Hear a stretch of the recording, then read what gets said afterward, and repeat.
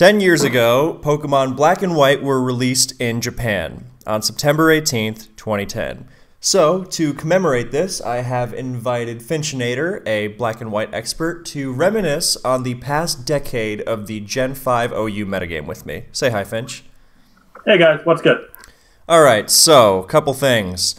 We're going to have replays playing in the background. They were taken from various tournament games throughout the years. We're not going to be covering them, but it's just something to look at if you like that. Of course, this is really more of a podcast with a slight visual component, but the visual component is there, and it is compelling because there are some really great tournament games in here.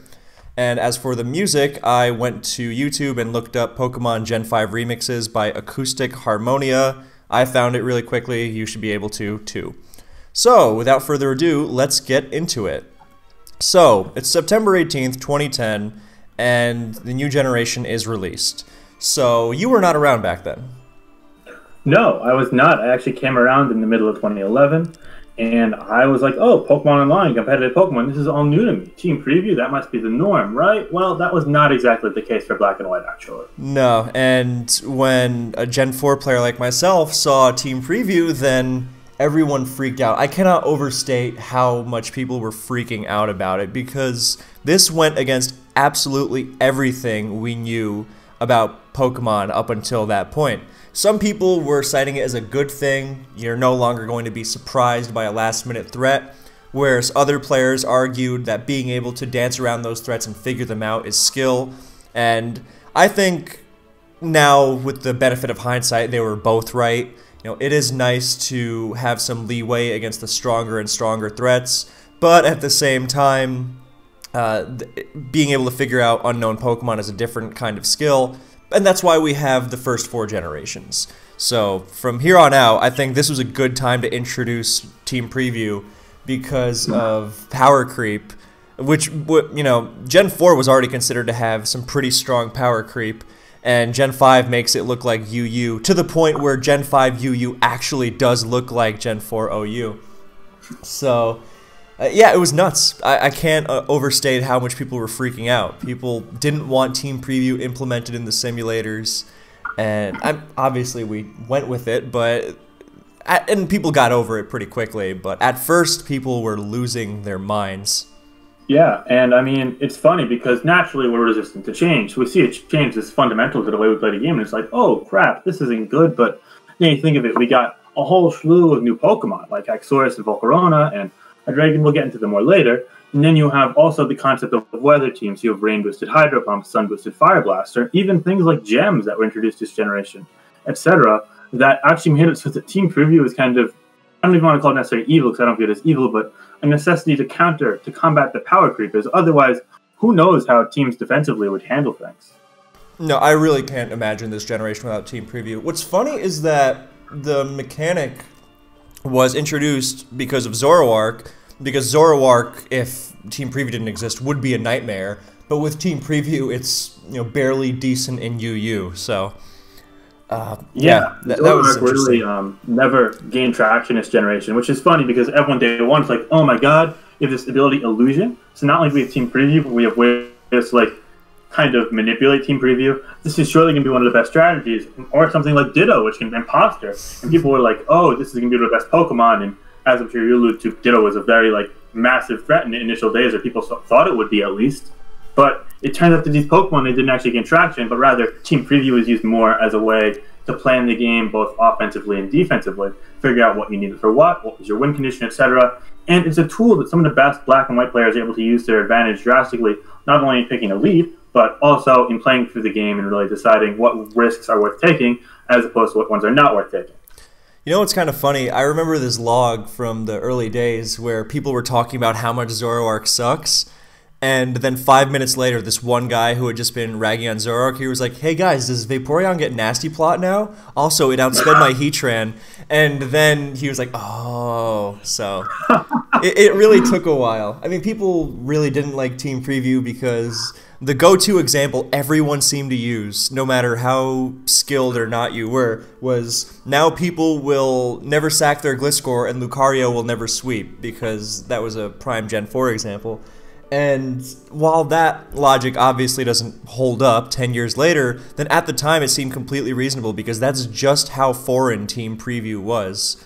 So, speaking of foreign and power creep, then some of the new Pokemon brought around were monstrous to say the least. Not only because we dropped a lot of stuff into OU, but also because there were some new Pokemon added. So in Gen 4, we were just coming off the bans of Latias and Salamence, and people were going, man, dragons are strong. And then Gen 5 releases this monster called Ononokusu, who we now know as Haxorus, which has 147 base attack and Swords Dance and Dragon Dance.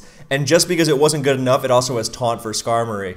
So people were losing their minds, predicting everything and a half to be banned. So it was nuts, and it wasn't just, well, it was a lot of offensive power creep because of the Dream World promising to wreak havoc on us at a moment's notice. Things like Speed Boost Blaziken and Shadow Tag Chandelure and Genesect waiting in the wings. And yeah, people were arguing against Shadow Tag Chandelure being broken, which is kind of a microcosm of the generation as a whole because there were always immensely broken things in OU, and there were people who just went, nah, it's fine, it's not broken. So yeah, and that's honestly how Black-White kind of shaped around that idea, especially the modern generation of Black-White. I mean, they found ways to, I don't want to say necessarily like completely evade, but really not necessarily tackle issues heads on. So the metagame became a bit of broken checks broken, and in a way, that's why we love the tier as much as we do, but in another way, it caused a lot of issues that BKC and I have to play cleanup for over the last 5 or 6 years. So that's always an interesting dynamic to see. But I think that back in the initial days, I mean, I think one of the best examples is that last generation, in Generation 4 that is, Latias got banned. It's obviously allowed in Generation 4 now, but it got banned back during that generation, whereas this generation, not only is Latias allowed, but it's kind of just okay. Latios is allowed, and it's really good. I mean, the difference in power between those two, it's night and day at times. But also, you see even stronger dragons. Again, like Haxorus, as BKC mentioned, Hydreigon was released, and counters these Pokemon steel types like Ferrothorn, which massive defensive presence with spikes. It goes a long way. And just not only the power creep, but also the progress-making creep, be it through spikes or permanent sand being as prominent to combat rain, or moves like Scald, providing burn chances. And it makes so the games are oftentimes really emphasize every single turn matters more and more and more, and not necessarily in the same ways as before when you're trying to find out things from Team Preview or information, but rather in actually making physical progress in the game. And I think that goes a long way towards defining what Black-White is. Yeah, every turn feels very, very charged with dangerous possibilities, if that makes sense, because people sometimes rag on Gen 4 for being really fast-paced. I don't find that to be the case, but Black and White, every single turn is just something is threatening to either get down spikes that are going to ruin you or throw out a Leech Seed with Ferrothorn in the old days, because nowadays it's not used anymore because Ferrothorn is crazy, and we'll get to that. Or something's dropping a Specs Draco Meteor or Banded Close Combat or Outrage, or someone's boosting up with one of the million scary boosting things we have, and it is it's arresting if you really think about it, because it really requires you to get a feel for the tier, because it's not like the other Team Preview generations. Gen 6, 7, 8, they all can go on for pretty long, which is a good thing. But Gen 5, you don't see a lot of really long games. You'll see one on occasion, but for the most part, it is a slugfest through and through. Yeah, games, I mean, on average can go anywhere from 25 to 55, 60 turns, and that's a fine range. Don't get me wrong, there are some longer, more drawn-out games, and there's some very fast-paced games as well, but you're seeing games in ORAS or SS go over 100 turns consistently, and there's nothing wrong with that. I love a long game where every single PP matters, and you know it feels like those games aren't even. It feels like those games aren't even long, like the 90-turn ones. They just feel natural. Yeah, no, I'm fine with those games, but you just don't encounter them as frequently in Black-White due to the nature of the generation. Yeah, Black and White, the natural is like somewhere in the 20s. Once you hit 30, then if you hit 30, it feels like you're gonna hit a lot more than 30. But most of the time. I feel like now that we see more Protect, we might see more games in the 30s and even low 40s, but still, it's averaging a lot less, and that's a lot. Because everything is so dangerous and crippling. Like if you're playing a Tentacruel offensive rain team, then Scald, you constantly got to be dancing around that. And you constantly got to be responding by threatening something even stronger.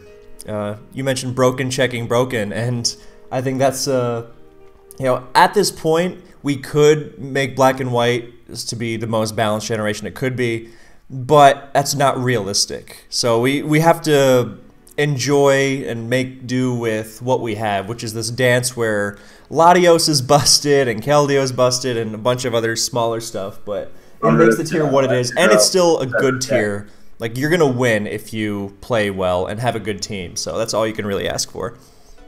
So, and I think that, if you don't mind me interjecting with one more thing, I think that what's cool about modern Black-White is that there were some things that maybe weren't necessarily broken, but weren't competitive, such as Arena Trap, Shadow Tag, Sandvale, forget about that crap. And they've all, be it during the generation or through the Black and White Council's kind of retroactive behaviors, have been removed. So now, at least there's less, I don't want to call it cheese, but there's less, there's no nonsense in the tier.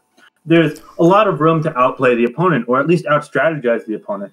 And if you're able to do that, then, I mean, people like Solwyn, for example, put up an amazing SPL run, and that's no coincidence. He's probably the best Black-White player of all time. So I think it goes without saying that the metagame has seen all sorts of experimental phases, be it the early days or nowadays, but we've gone through a lot, and it's been an amazing ride.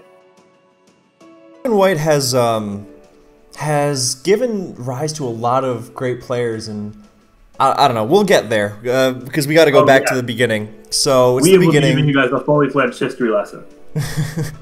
So it's the beginning, and people are freaking out about the Dream World Pokes, your Speed Boost Blazikins, your Shadow Tag Chandelures, your Genesects, and we didn't have to deal with a lot of them. Thank God, Shadow Tag Chandelure was never released.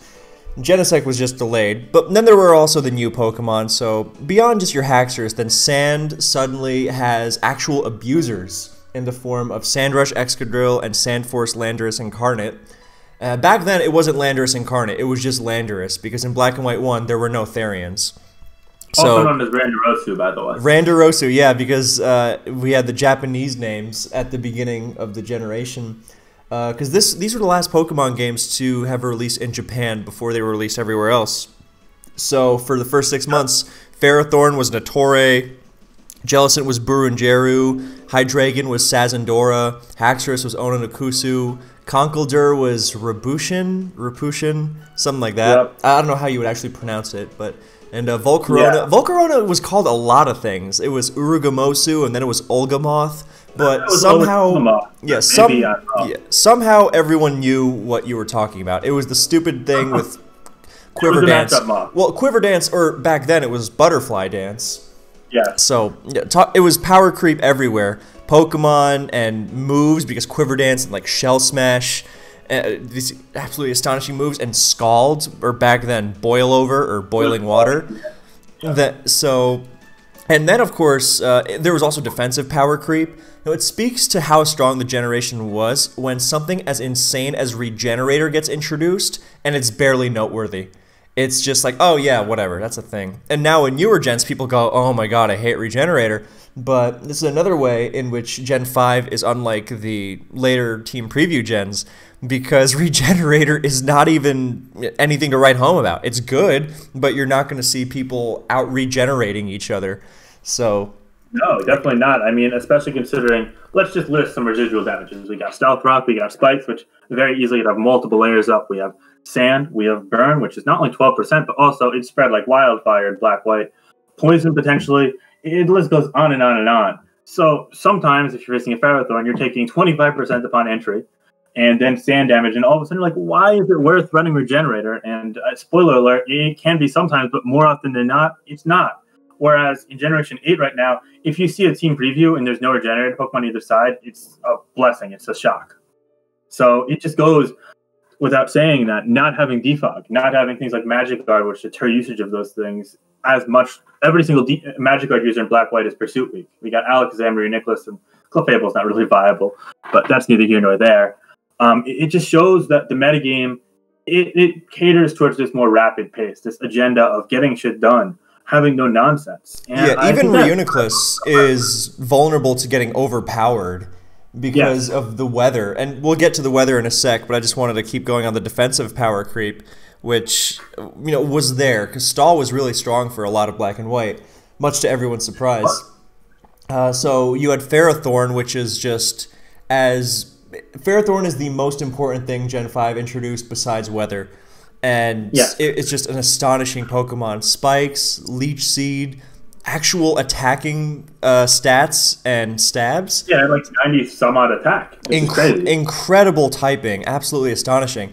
And my god, it was just it shaped every aspect of the metagame. So fun fact, in Black and White 1, it could not run Stealth Rock, Spikes, and Leech Seed on the same set. It had to run 2 of the 3, but that was fixed in Black and White 2, or changed in Black and White 2, I should say. So yeah, Ferrothorn was nuts. I was a big Jellicent fan day 1 because I liked my defensive team, so I was looking at what Gen 5 brought, and I always thought Jellicent was a big deal. Fun fact, I'm going to claim this. I was the first person to put Taunt on Jellicent, and I will fight anyone on this because I did it day 1 and no one else was even looking at Jellicent. So it's officially mine. And Jellicent was one of my flagship Pokemon throughout the generation, so I was very proud of that. As someone who didn't play the first week or 2 or month or 2 of Black White, would you say that Jellicent's early usage might have been because of Speed Boost Blaziken being as good as it was? Possibly. I mean, Speed Boost Blaziken was kind of overshadowed by all the new Gen 5 pokes at first, and then as the initial wave of stuff died down, then it became more and more prominent, and it went from being just another threat to, oh my god, this thing is ridiculous. And plus, Jellicent wasn't even a guaranteed Blaziken counter because one of the most popular sets was Swords Dance with Shadow Claw, which also threatened Slowbro.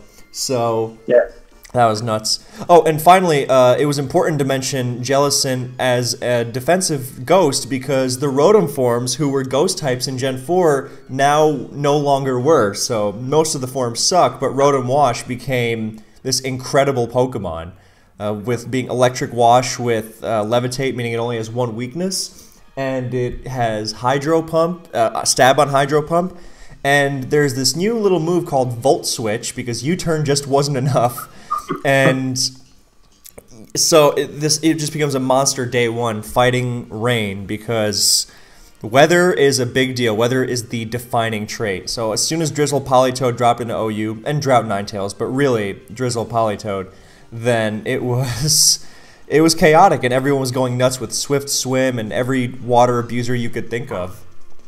So yeah, and I know people always kind of boil Black White down to weather generation. It is the weather generation, but just the sheer amount of things that could abuse rain, which you never saw in OU before, because previously in Gen 4, rain teams were like, oh, you set up a Fleet Azelf or Uxie or Bronzong or whatever it might be, and then you get 4 to 8 turns, and it's cool and all, but now you have Rain Dish Tentacruel, and you have things like Multi-Scale Dragonite appreciating they're not being stand up, or Swift Swim users, of course, but now they don't necessarily need to be pre-led by a setup Pokemon to a Politoed, which can provide defensive utility itself or offensive utility. And not to mention things like Rotom Wash, its Hydro Pump is now boosted by Stab, and there are just so many different combinations out there that made it a very unique. It's something that we've basically never seen before up to this point. Yeah, and that was probably for the best.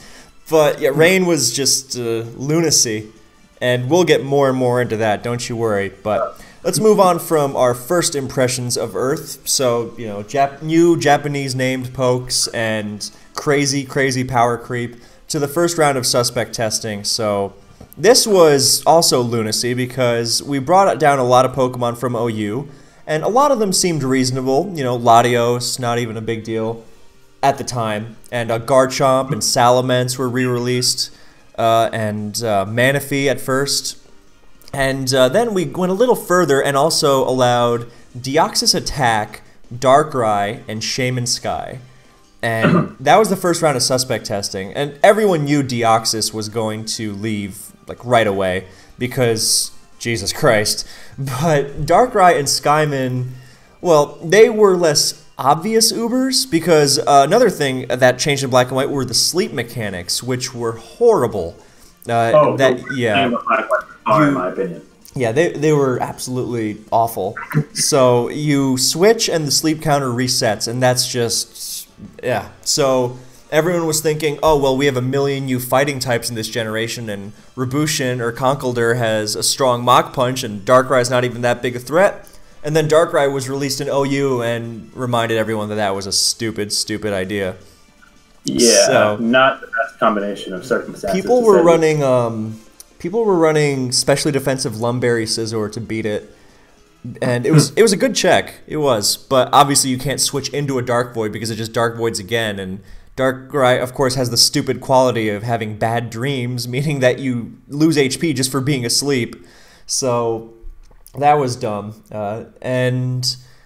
Of course, Skyman. Skyman, I think, is still the only Pokemon to be banned with a 100% majority.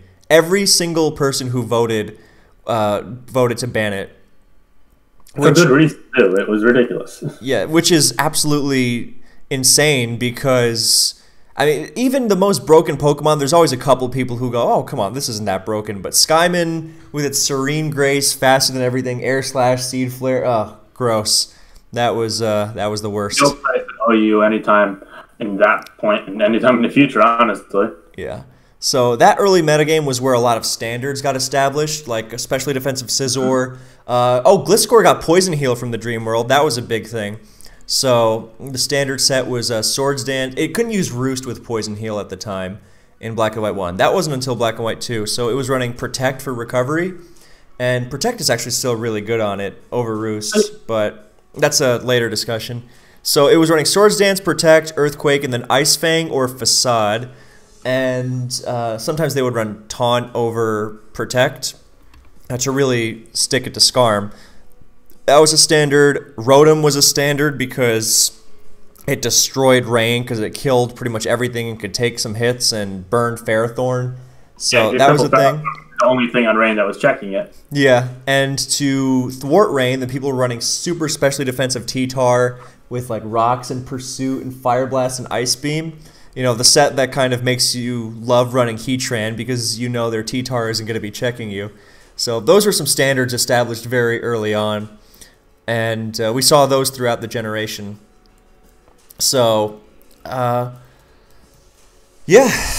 And then those three, the Deoxys Attack, Darkrai, Skyman were banned.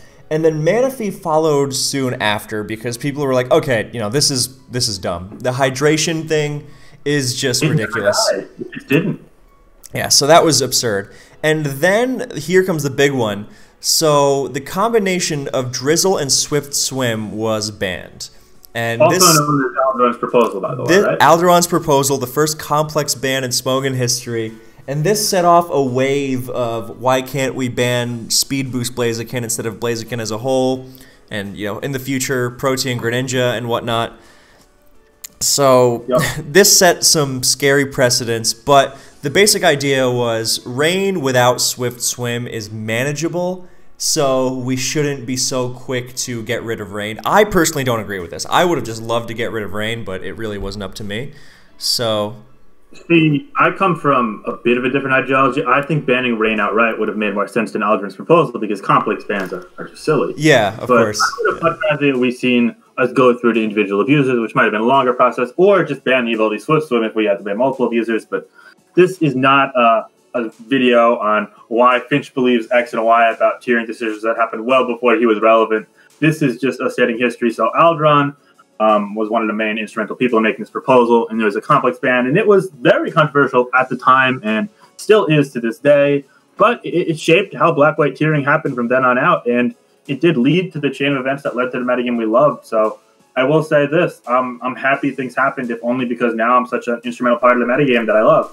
Yeah, it was, I mean, Rain has never stopped being terrifying. Amazing. So, but I will say, Specs Kingdra under permanent Rain is one of the dumbest things ever. 3 KO's Ferrothorn. It was so unbelievably dumb. So, another thing that was emerging shortly after the Drizzle Swim ban was Rainstall, which isn't something you really expect, but turns out Tentacruel in Rain is one of the most hilariously broken Pokemon of all time. Oh, so, yeah. You never really get put out on other weather. Yeah. Oh, I hate Rain Tentacruel. If there's one Pokemon that makes me hate Rain more than anything else, I'll take the Tentacruel. Specs Hydro Pumps and the Hurricanes, but Tentacruel just makes me want to rip my face off. I hate it, hate it, hate it, hate it.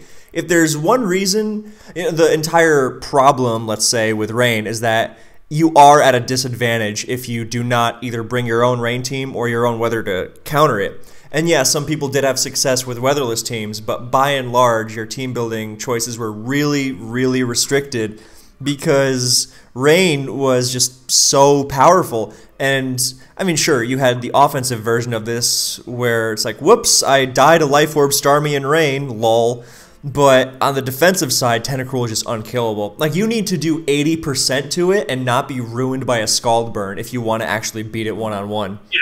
I mean, if you don't mind me giving you one example, let's say we have a Specs Latios, if you don't mind.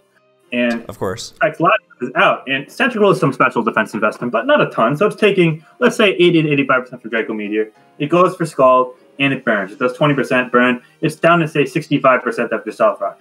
Tentacruel then clicks Protect once, and it's all the way back up to 40% in Rain. And all of a sudden, the Latios is at half, and the next Draco Meteor, it needs a high roll to kill. If it doesn't kill, you lose that 1v1 every single time. And that's a Specs Latios clicking a neutral Draco boosted by Specs, 130, whatever it is, special attack, etc., versus a Tentacruel clicking a resistant move up of 80 special attack. Like, I think that says it all.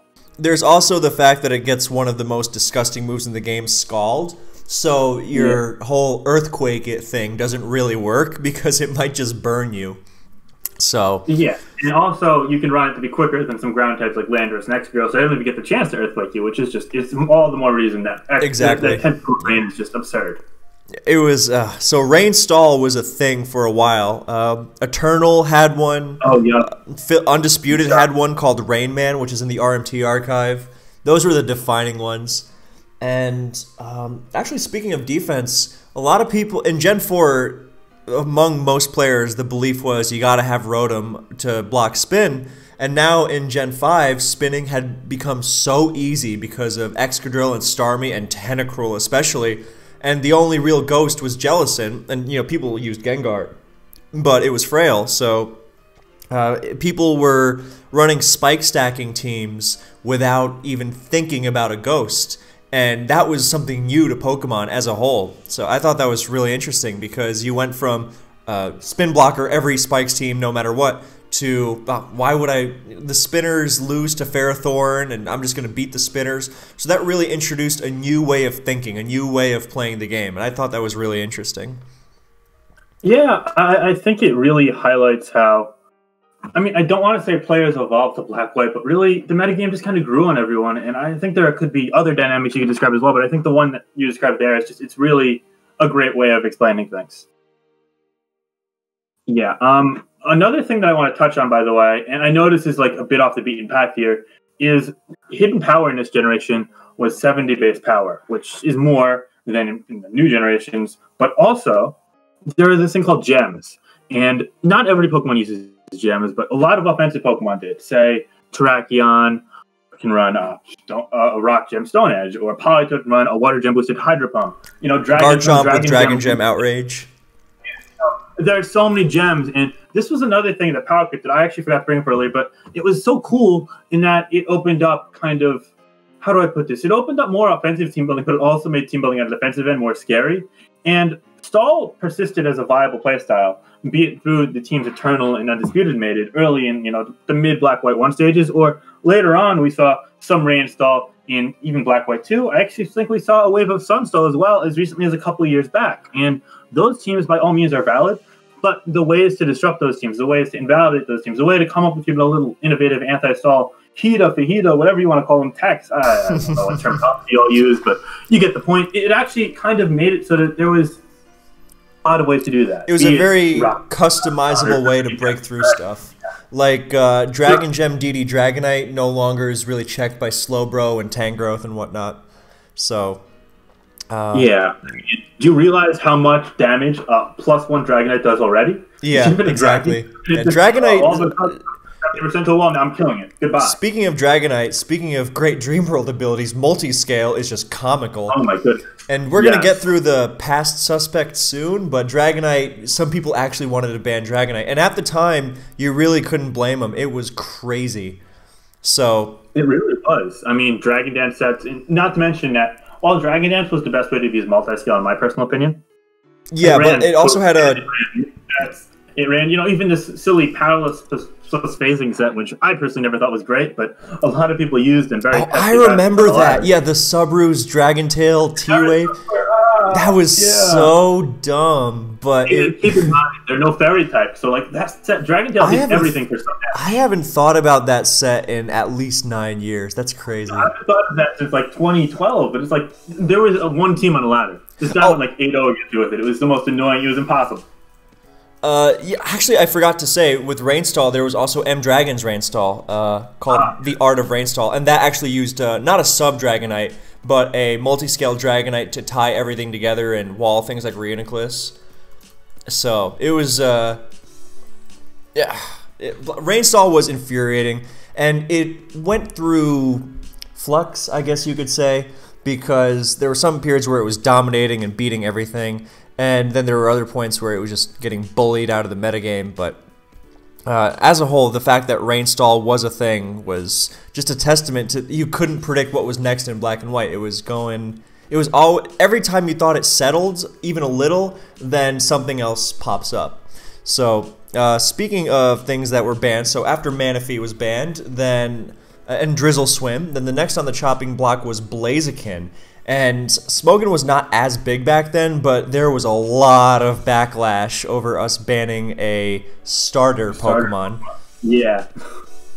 And this is around when I started this metagame. And I remember one of my first battles, I straight up lost to Blaziken because I didn't even know it got speed boost. That's how new I was. And it's just crazy because you see Blaziken, like in Gen 4, it was a really good Pokemon in UU, if I recall correctly.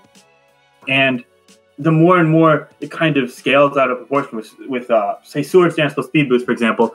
It's like, okay, I give Blaziken one turn, all of a sudden it has +2 attack and +1 speed. Like, how can I deal with this? My Latios is now slower than it. My my walls are now 1-shot or 2-shot by it, and they can't kill it in 1 hit return. Even with things like Rain or the aforementioned Dragonite, potentially being, I guess, soft checks to it at times, it's too strong, it's too much, and it arguably was just as broken as some of the Pokemon that was banned in the initial wave, which is just crazy because it's a Blaziken, and Blaziken being banned when Rain was so strong is kind of fascinating, because just imagine how dangerous this fire type is that you have to ban it when Rain is everywhere. Also, it wasn't even just a Swords Dancer, because it could run a mixed set and bye-bye Gliscor because it uses HP Ice. So oh, and of course, a high jump kick got buffed in this generation, because before it totally sucked, but now it's 130 base power and mows through everything. So, yeah, and it was also like, for example, Rain teams, they tend to have like Polycup with Tentacle, right? And you could realistically break through that core with just 1 or 2 entries of Blaziken with just like a little Stealth Rock, you know? So it's not the most like far-fetched thing to see Blaziken actually still do successfully against those teams. You know what was actually really good around then, and was still for a while, was Azumarill. It was a lot of good players were using it because it checked like all the broken threats. Blaziken, Volcarona, Excadrill, Landorus, Terrakion. You would just Aqua Jet them into oblivion. Azumarill was great. So it was a weird time because there were so many broken things, and yet there was a balance. The good players were still on top. Like Frankie. Frankie was one of the best Black and White 1 players at the time. Yeah, he did. He was pushing the metagame forward. He was making the most out of Landorus, because at first Landorus was just like, all right, Earthquake, Stone Edge, walled by Gliscor, and then he slaps HP Ice on it and uses a subset and Good Night. And even worse, he puts Smackdown on it over Stone Edge, and now Skarmory and Rotom die to Earthquake, and it subs up and just rails your team. Wait, just to notify people, in Black White 1, Landorus Incarnate, or Landorus the regular one, it didn't get Sheer Force. It only got Sand Force. Yeah, so it was nuts. It was balanced, but it was really good because it was so strong with Sand, and it had 101 base speed, and it just did so much. But once it got Sheer Force, not only was it good, it was just outright ridiculous. And it actually took a while for it to get banned, if I recall. It did, but we'll get there. I fought many battles. But, yeah, so Blaziken was banned, even though it dies to Aqua Jet, so how could you ban a starter Pokemon that dies to Aqua Jet? Many people cried. So there was that. And then there was a period of relative peace First of all, we gotta talk about how the level of power was being redefined because of Pokemon like Terrakion being the norm. Because Terrakion, like Garchomp and Landorus were strong and fast, and Terrakion was stronger and faster than them. Terrakion can one-hit KO something as bulky as Garchomp with close combat, which is ludicrous. It's not a good chance, but it can. So yeah, from full Stealth Rock from Choice Band, it's actually a decent chance, but it needs the Stealth Rock. But regardless, like, just think about that. That is a close combat versus a Garchomp, which has more natural bulk than Swampert. Yes, it does. That is ridiculous. And so it really set a new standard for just Pokemon that could come in and just blast away and not care about resists. So the first guy to run Choice Band Terrakion was Jabba the Griffin. I think he was it was him or Loco Poker Iconic who were running the specially defensive Swords Dance Scizor. So those were the guys who were on top of the metagame then. But Jabba was the guy going, look, Terrakion has Swords Dance and that's nice and all, but close combat kills everything besides Gliscor, who use Stone Edge, and then close combat kills everything. So, oh, it was nuts. It was absolutely nuts. So, but after Blaziken, there's a period of relative peace. You know, Excadrill is nuts, Garchomp is nuts, and Lando's nuts, and eventually Garchomp gets banned, not because it was too strong, although it really was great, but because Sandveil was the dumbest thing ever. Everyone had a nightmare scenario of, oh, I missed 3 HP Ices on Garchomp and lost, or Garchomp beat my Skarmory because it used Swords Dance and I missed 2 Whirlwinds on it as it killed me. Really, really just horrible stuff. It's like, no, I can't use more 100% accurate moves. It was... here's how bad it was. Well, Garchomp and Excadrill together, there was a team called Enter the Dragon by, again, Jabba the Griffin, but also PK Gaming, who was like, hey, everyone's forgotten about Haxorus. What if I use Choice Band Outrage and a bunch of other dragons? And that team used a Scarf Politoed just because Garchomp was so annoying, and also because Excadrill terrorized Weatherless. But it was mainly for ripping through Garchomp's Sandveil, because otherwise sand teams like Solemn's Core, the team KG was spamming, and what was the name of PDC's team? Negative 3, I think. So stuff like that, like the Garchomp, T-Tar, Garchomp, Jirachi, Gliscor, Rotom Core, you know, pick your favorite filler. KG was using Sigilif, which was funny, because Sigilif was not used by anyone else, and that didn't really take off, but the core was really strong. And that's what a lot of the good players were using on their sand teams. But I always liked Frankie's approach because he was using the Terrakions, he was using the Landorus, he was pushing the metagame forward with Landorus. Actually, he made a lot of discoveries. He discovered Celebi with Nasty Plot because it resisted water and had natural cure for both Scald burns and Rotom Will-O-Wisp burns. So he found this great offensive defensive use for it. And his team, which I think is called Wolfgang, it's also in the RMT archive, one of the best Black and White 1 teams, because he found a formula for consistency on sand, because he's got the 2 water resists. This helps him deal with rain, and also he also has a backup special check, so rain can force in his T-Tar and overwhelm it. And then he's got the 2 sand abusers, so it was T-Tar, Celebi, Scizor, Excadrill, Landorus, and Slowbro, and that team was groundbreaking in so many ways because he's debuting Celebi, he's showing off this insanely broken Landorus set, he's abusing Excadrill, of course, but that's not the groundbreaking part, and he's using Slowbro because Slowbro is standing up to Garchomp, standing up to Lando, standing up to Terrakion, standing up to Excadrill. So it's just this monstrous wall of a Pokemon that doesn't die because of regen, and he's abusing sand himself. So I really like Frankie's style. And he was definitely one of the best players. Yeah, and that's the kind of transition we were going through at the time, the aggressive sand. And I honestly feel like the metagame, I mean, every metagame goes through phases, but the ones in Black-White, they're just so defined. Like, we could go back and we kind of categorize them as we were.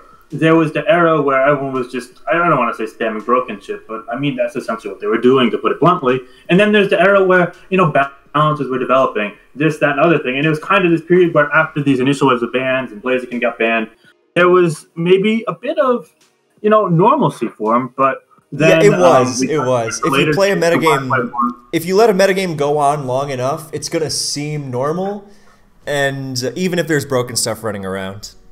Yeah. Are we quite yet at the point where people started like saying, "Oh wow, Terrakion's broken"? Not quite yet. We're still getting there. So right now we're in summer 2011, and the summer's winding down, and Sandvale's gone, or Garchomp's gone, Blaziken's gone, and at the end of the summer, people are like, "Okay, we've had it. Excadrill has got to go." Excadrill was a suspect many times. I guess quickly we'll touch on the suspects that were some of the other ones. Dragonite was a suspect. Volcarona was a suspect.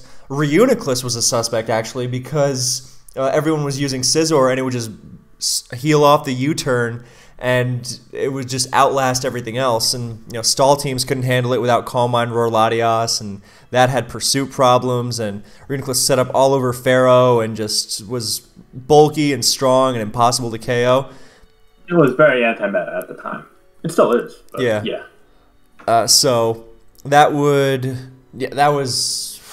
So those were some suspects that I remember. I don't remember any other big ones. Baton Pass was a suspect once, but that was still in its early stages. Let's see. So then people had suspected, we'd suspected Excadrill several times, but people were going, "Oh, it's not that bad," even though Sandrush Excadrill in Permanent Sand is so dumb, because it outspeeds everything and has a gajillion attack already, and then it uses Swords Dance. And of course, your Gliscor is, a couple. It didn't have Iron Head in Black and White 1, so it had to make do with Rock Slide. But even then, not always enough, especially because you got to hit it several times because it's got Air Balloon, and Rotom gets worn down. Sometimes people even ran Life Orb with Frustration just to destroy Rotom. And at the end of its time in OU, then people were running Leftovers with Rapid Spin and really making the most out of its support capabilities. So now Skarmory, Skarmory walls it. Skarmory also gives it a free spin. You can't spin block it at all. So it was ludicrous. And Excadrill forcing you to wall it and just flinching past you anyway because you can't outspeed it. And another reason Azumarill was so good. But yeah, Excadrill was banned around that time, and good riddance. And banned alongside it was Thundurus, just regular Thundurus, because there was no Thundurus Therian back then. And people always say, "Oh, we have Thundurus Therian. How is Thundurus Incarnate not back? It's not that much better." And I gotta say, I can't agree with that view at all, because Thundurus Incarnate has 353 speed, base 111, I think. And that means it's faster than Latios, Terrakion, Garchomp, and Lando I. And Thundurus T ties with Lando I and gets outsped by those other guys. And if Thundurus was in Black and White 2, then it would also be getting outrun by... It would also be outrunning Keldeo, yeah. So, I don't know, man. It would not be good. Nasty Plot just cleaved through everything. And then there were people who were... there was also Prankster Thunderwave, which was the stupidest thing ever. Yeah, and the 3-attack coverage of Thunderbolt plus Focus Blast plus Hidden Power Ice, which keep in mind is 70 base power, it made it so that you basically had to run like a Choppleberry ground type or something ridiculous like Chansey Stall, or just had to run an abundance of Revenge Killing options to keep it pressured, or you're going to lose one, if not multiple Pokemon to it. And unlike things like Latios and Latias, it's not even Pursuit Weak either, so it could potentially, like, if for some reason Tyranitar with like a Choppleberry or Choice Scarf comes in at once, it could maybe even live to tell the tale. So it just made it so that on the special end, it was an immense threat. Then it also has Prankster Thunderwave, and it's just like, oh damn.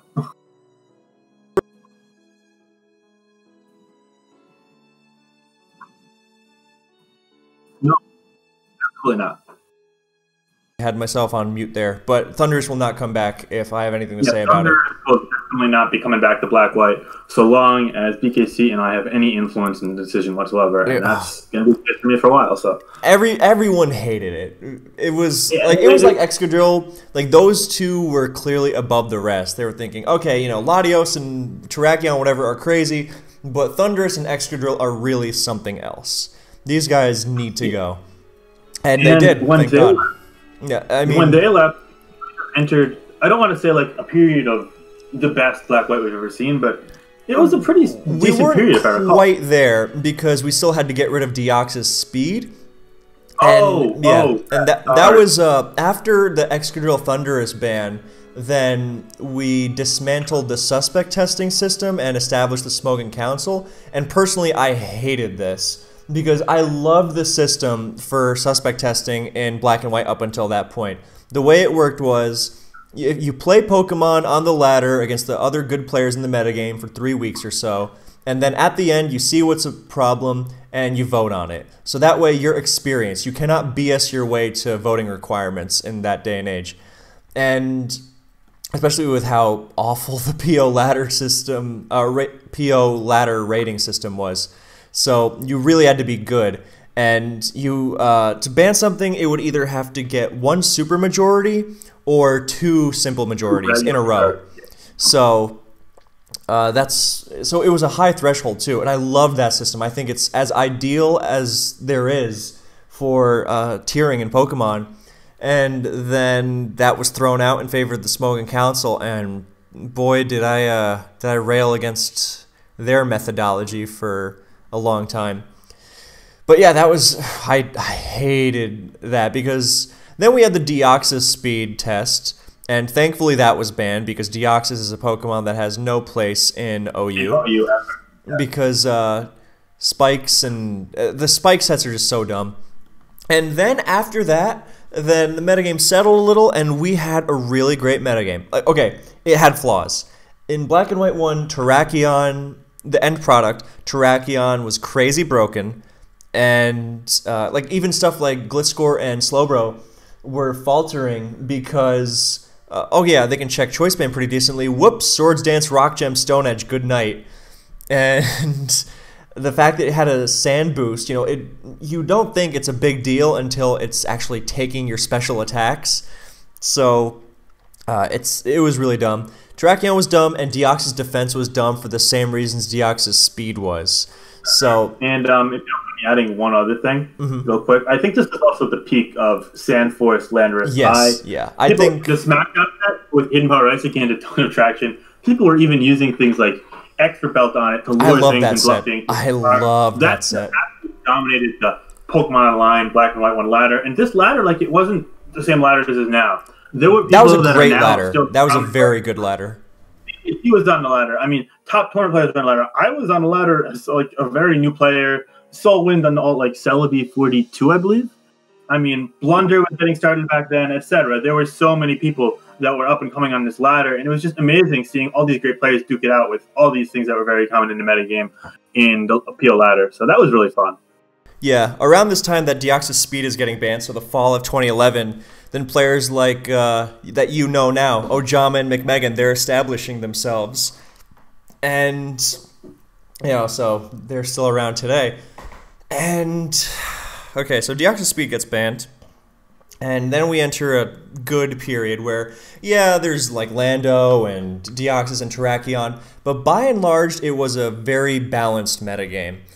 And so let's see, what happened? So first of all, oh, yeah, how could we forget? Summer 2011, a guy named Sir Azelf, laddering on the alt Dark Azelf, reaches #1 on the ladder and holds it for like 3 weeks, which was absurd. Nobody could touch him.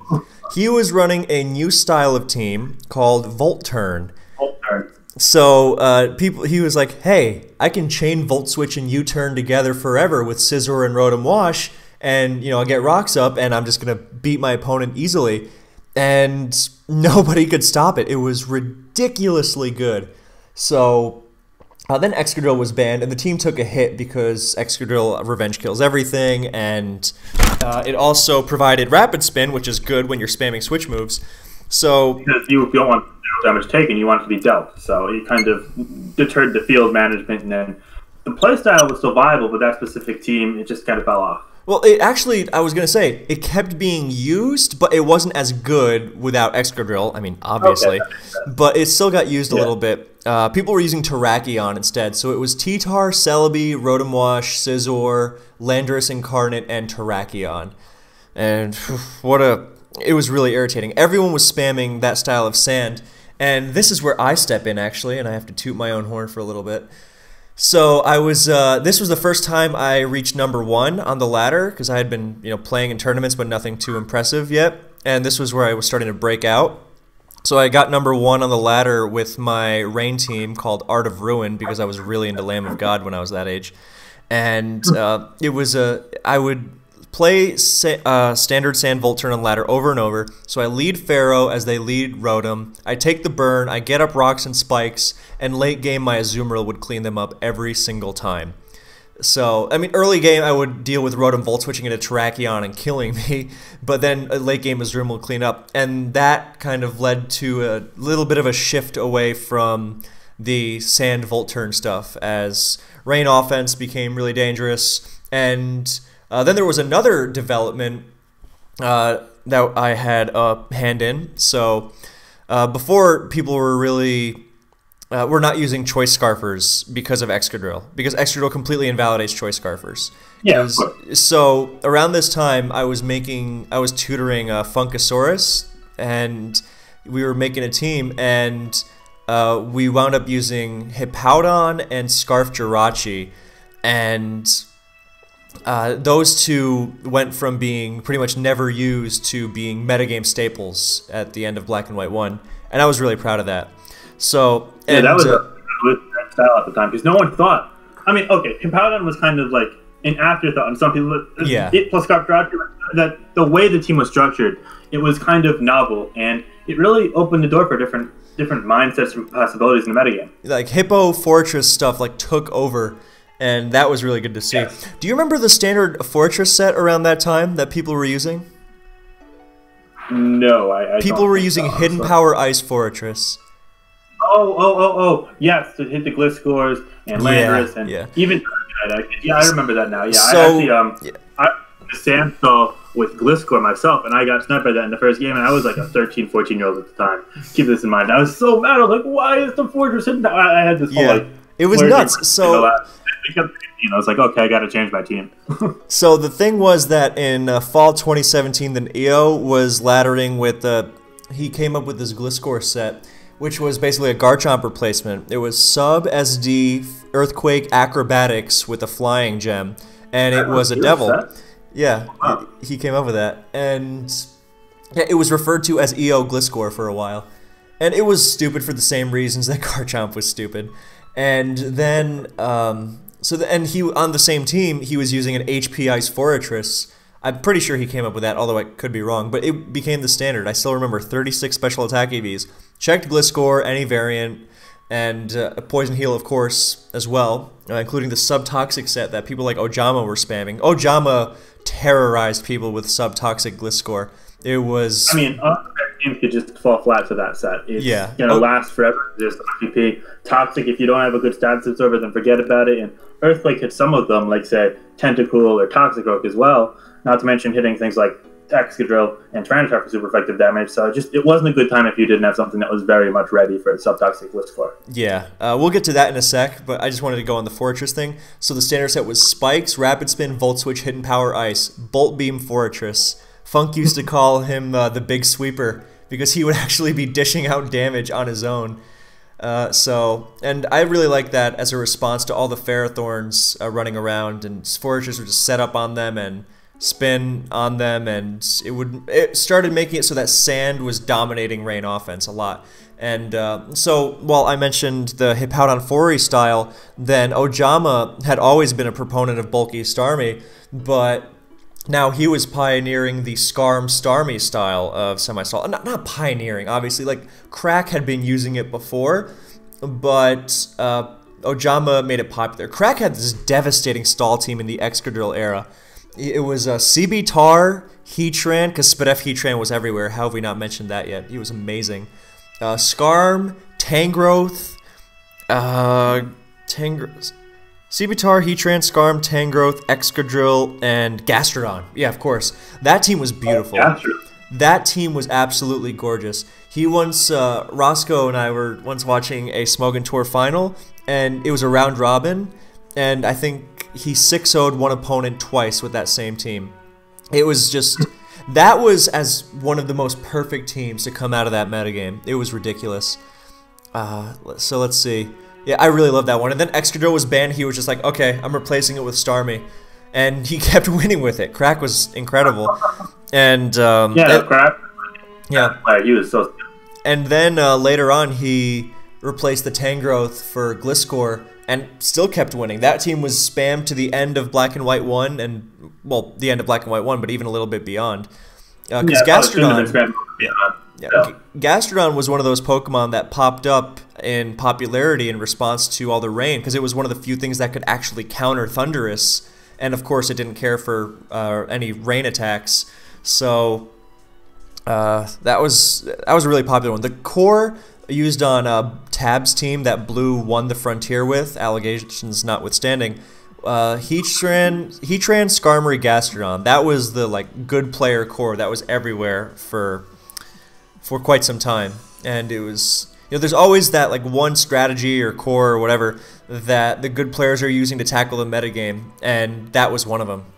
Transcarm Gastro. I remember Ojama in the PO chat suggesting it to new players. God, we are old. Anyway. Oh my God, that's a different era. That's from back when we had like the moderation system deal was like by the Pokeball beside your name. Yeah. And people that were like big with power on the Smogon server. Oh my goodness, I feel nostalgic right now. And there was, speaking of ladder heroes from that time, do you remember Schweinsteiger? Vaguely, yes. Yeah, he was the guy with the, I think he was using Ace Matador's stall team, and then he used it so much and made tweaks, and it was just his. He was the guy with the Quagsire Sandstall.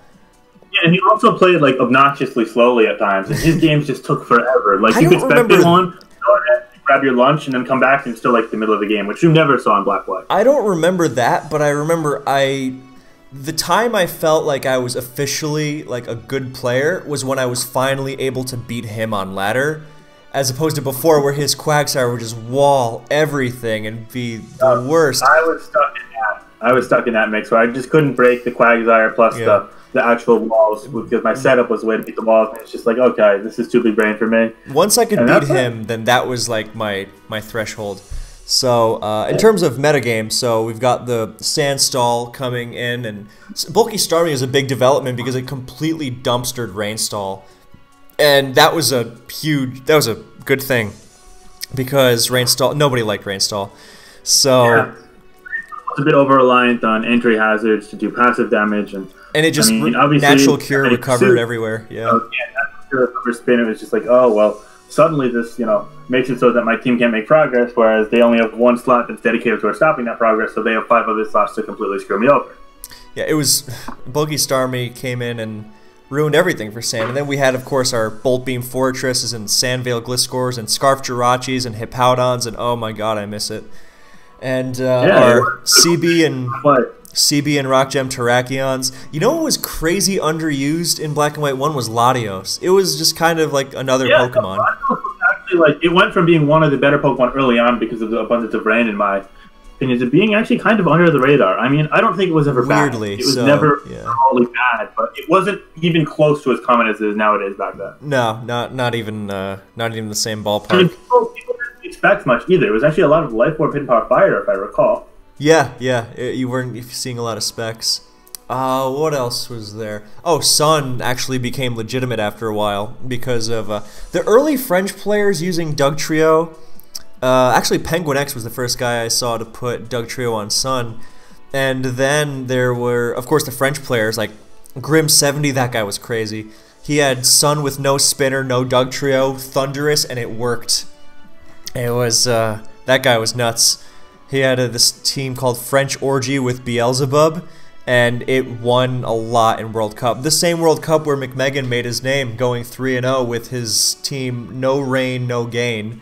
The one with the Toxicroak. He was people were using Toxicroak before, but he showed just how scary it was. And he was using Volturn, Rotom, and Scizor because who wasn't? And Thundurus because it was crazy busted. Do you remember? You know, nowadays Thundurus T uses that bulky spread to sub up on Pharaoh, but you know, Blue Star was doing that as early as like 2011. Yeah, I it's crazy to think about. Oh man, we are really, sometimes really it's old. never truly. So I mean, this is years and years of uncovered history right here. I remember when not Mega Alakazam, when just Alakazam came out and was released in Dream World with Magic Guard, and suddenly it was like, uh-oh, Scarftar doesn't outspeed every good attacker now, because Scarftar, like if you weren't running Rocks T-Tar, then I remember Fried Rice started running Scarf Tar because it checked Thundurus, Lotties, Terrakion, so it was really good. And then, Alakazam, and that was really good for a long time. And even after Alakazam came out, everyone was using Scarf Tar because, it was amazing. It was by and large the standard. But, it broke the whole rule of no useful attacker can be faster than Scarf Tar. Yeah, and also, just to put it in perspective really quickly, Alakazam was either UU-BL or UU before it got Magic Guard. Yeah. And once it got Magic Guard, it quickly became OU, and obviously nowadays it's one of the OU staples on balance teams, if you will. Yeah. So, and back then it was like a good Pokemon, but not like an incredible Pokemon. So, and after a couple of years later, people were going, "Oh my God, you got to ban Zam! It's so dumb." But who would have thought? Black and White 1 was a weird time. Oh, and Sun was legitimate with Dugtrio and a lot of Forretress. Forretress used to be so good. How times have changed. There was this one Sun team that abused like Wobbuffet plus Volcarona that I faced too, and it was the most ungodly combination. It swept me every time. I mean, because you're able to eliminate things like, say, Choice Scarf Tyranitar because you live a crunch, you counter back, or even Politoed because a lot of people were running Choice Politoed at this time too. Of course, eventually people adapted to that, and also just Wobbuffet. I mean, it really only gets you one time, but still, it was not pretty. Sun was diabolical at the time. I remember World Cup 2012. That was a great tournament. The last big tournament with Black and White 1. Lots of everything we've been talking about. And we haven't talked about Deoxys D. I hated that thing. Deoxys D offense. Deoxys D was ridiculously good, but it wasn't actually atop the usage. I believe it was on risk of falling to UU. It was UU. It actually was UU. Like there were a lot of there was this one great UU team. I think Davy Jones was the guy's name. He had a great team with it. A lot of people were using it in UU, and it was crazy good. And it was like, oh yeah, by the way, it's probably broken in OU, but nobody seems to care. So because the OU council was just like, all right, ride it out till Black and White 2, whatever. Yeah, did it get banned during Black White 2 or Black White 1? I can't quite remember. 2, and we had to fight for that too. But so. Yeah, DOD was nuts. I miss Black and White 1. Especially defensive Celebi started rising in popularity. That was a big one. And at first, you know who was using it first? K12 the Mad Sheen. Because, he was using it with Perish Song to counter Reuniclus. And then, sorry? Which does make some sense, to be fair. Yeah. That was when Reuniclus was at the top of everyone's threat lists. And, that was a big deal. But then Celebi was just great because it checked pretty much everything on rain, not Tornadus, but everything else. And it was really hard to bring down. And it was a staple on sand. Ojama used it on his team. I used it on a bunch of teams. It just became a metagame standard. So, God, I missed that. And, let's see. So lots of special defensive Celebi and lots of everything. Hippo, Fori and Skarm. Either you had Fori or the combination of Skarm and Starmie. And Jellicent was amazing. And Scarf Jirachi was amazing. And Heatran was crazy. Sandvale Gliscor was dumb. But, yeah, another thing that wouldn't get dealt with until Black and White 2. And, Sun was mildly dumb. I used it against Oceania, against Stallion, when East played them. Yeah, back when we were still making finals.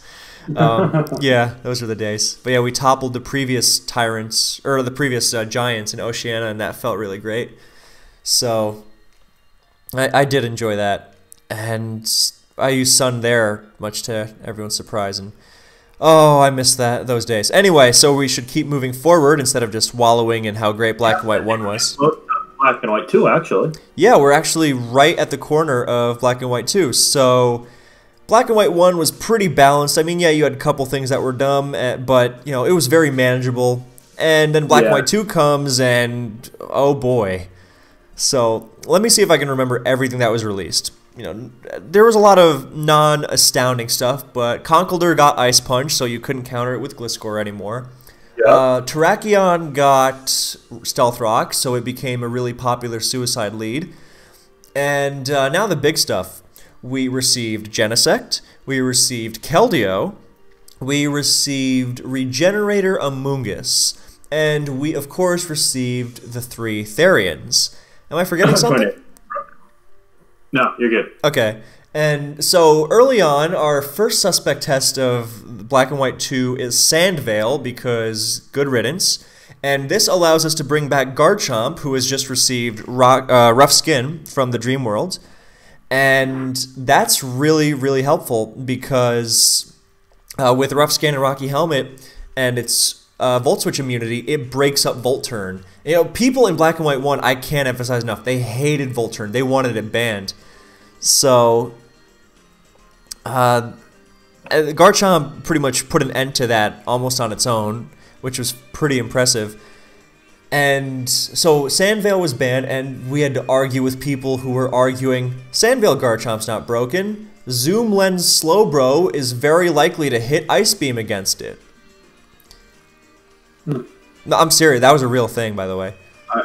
Really? I'm kind of surprised, I must admit. I don't know, I'm 1000% serious.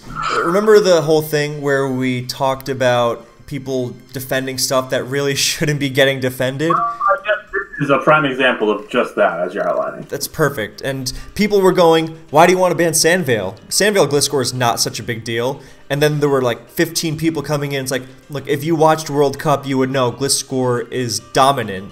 It destroys everything.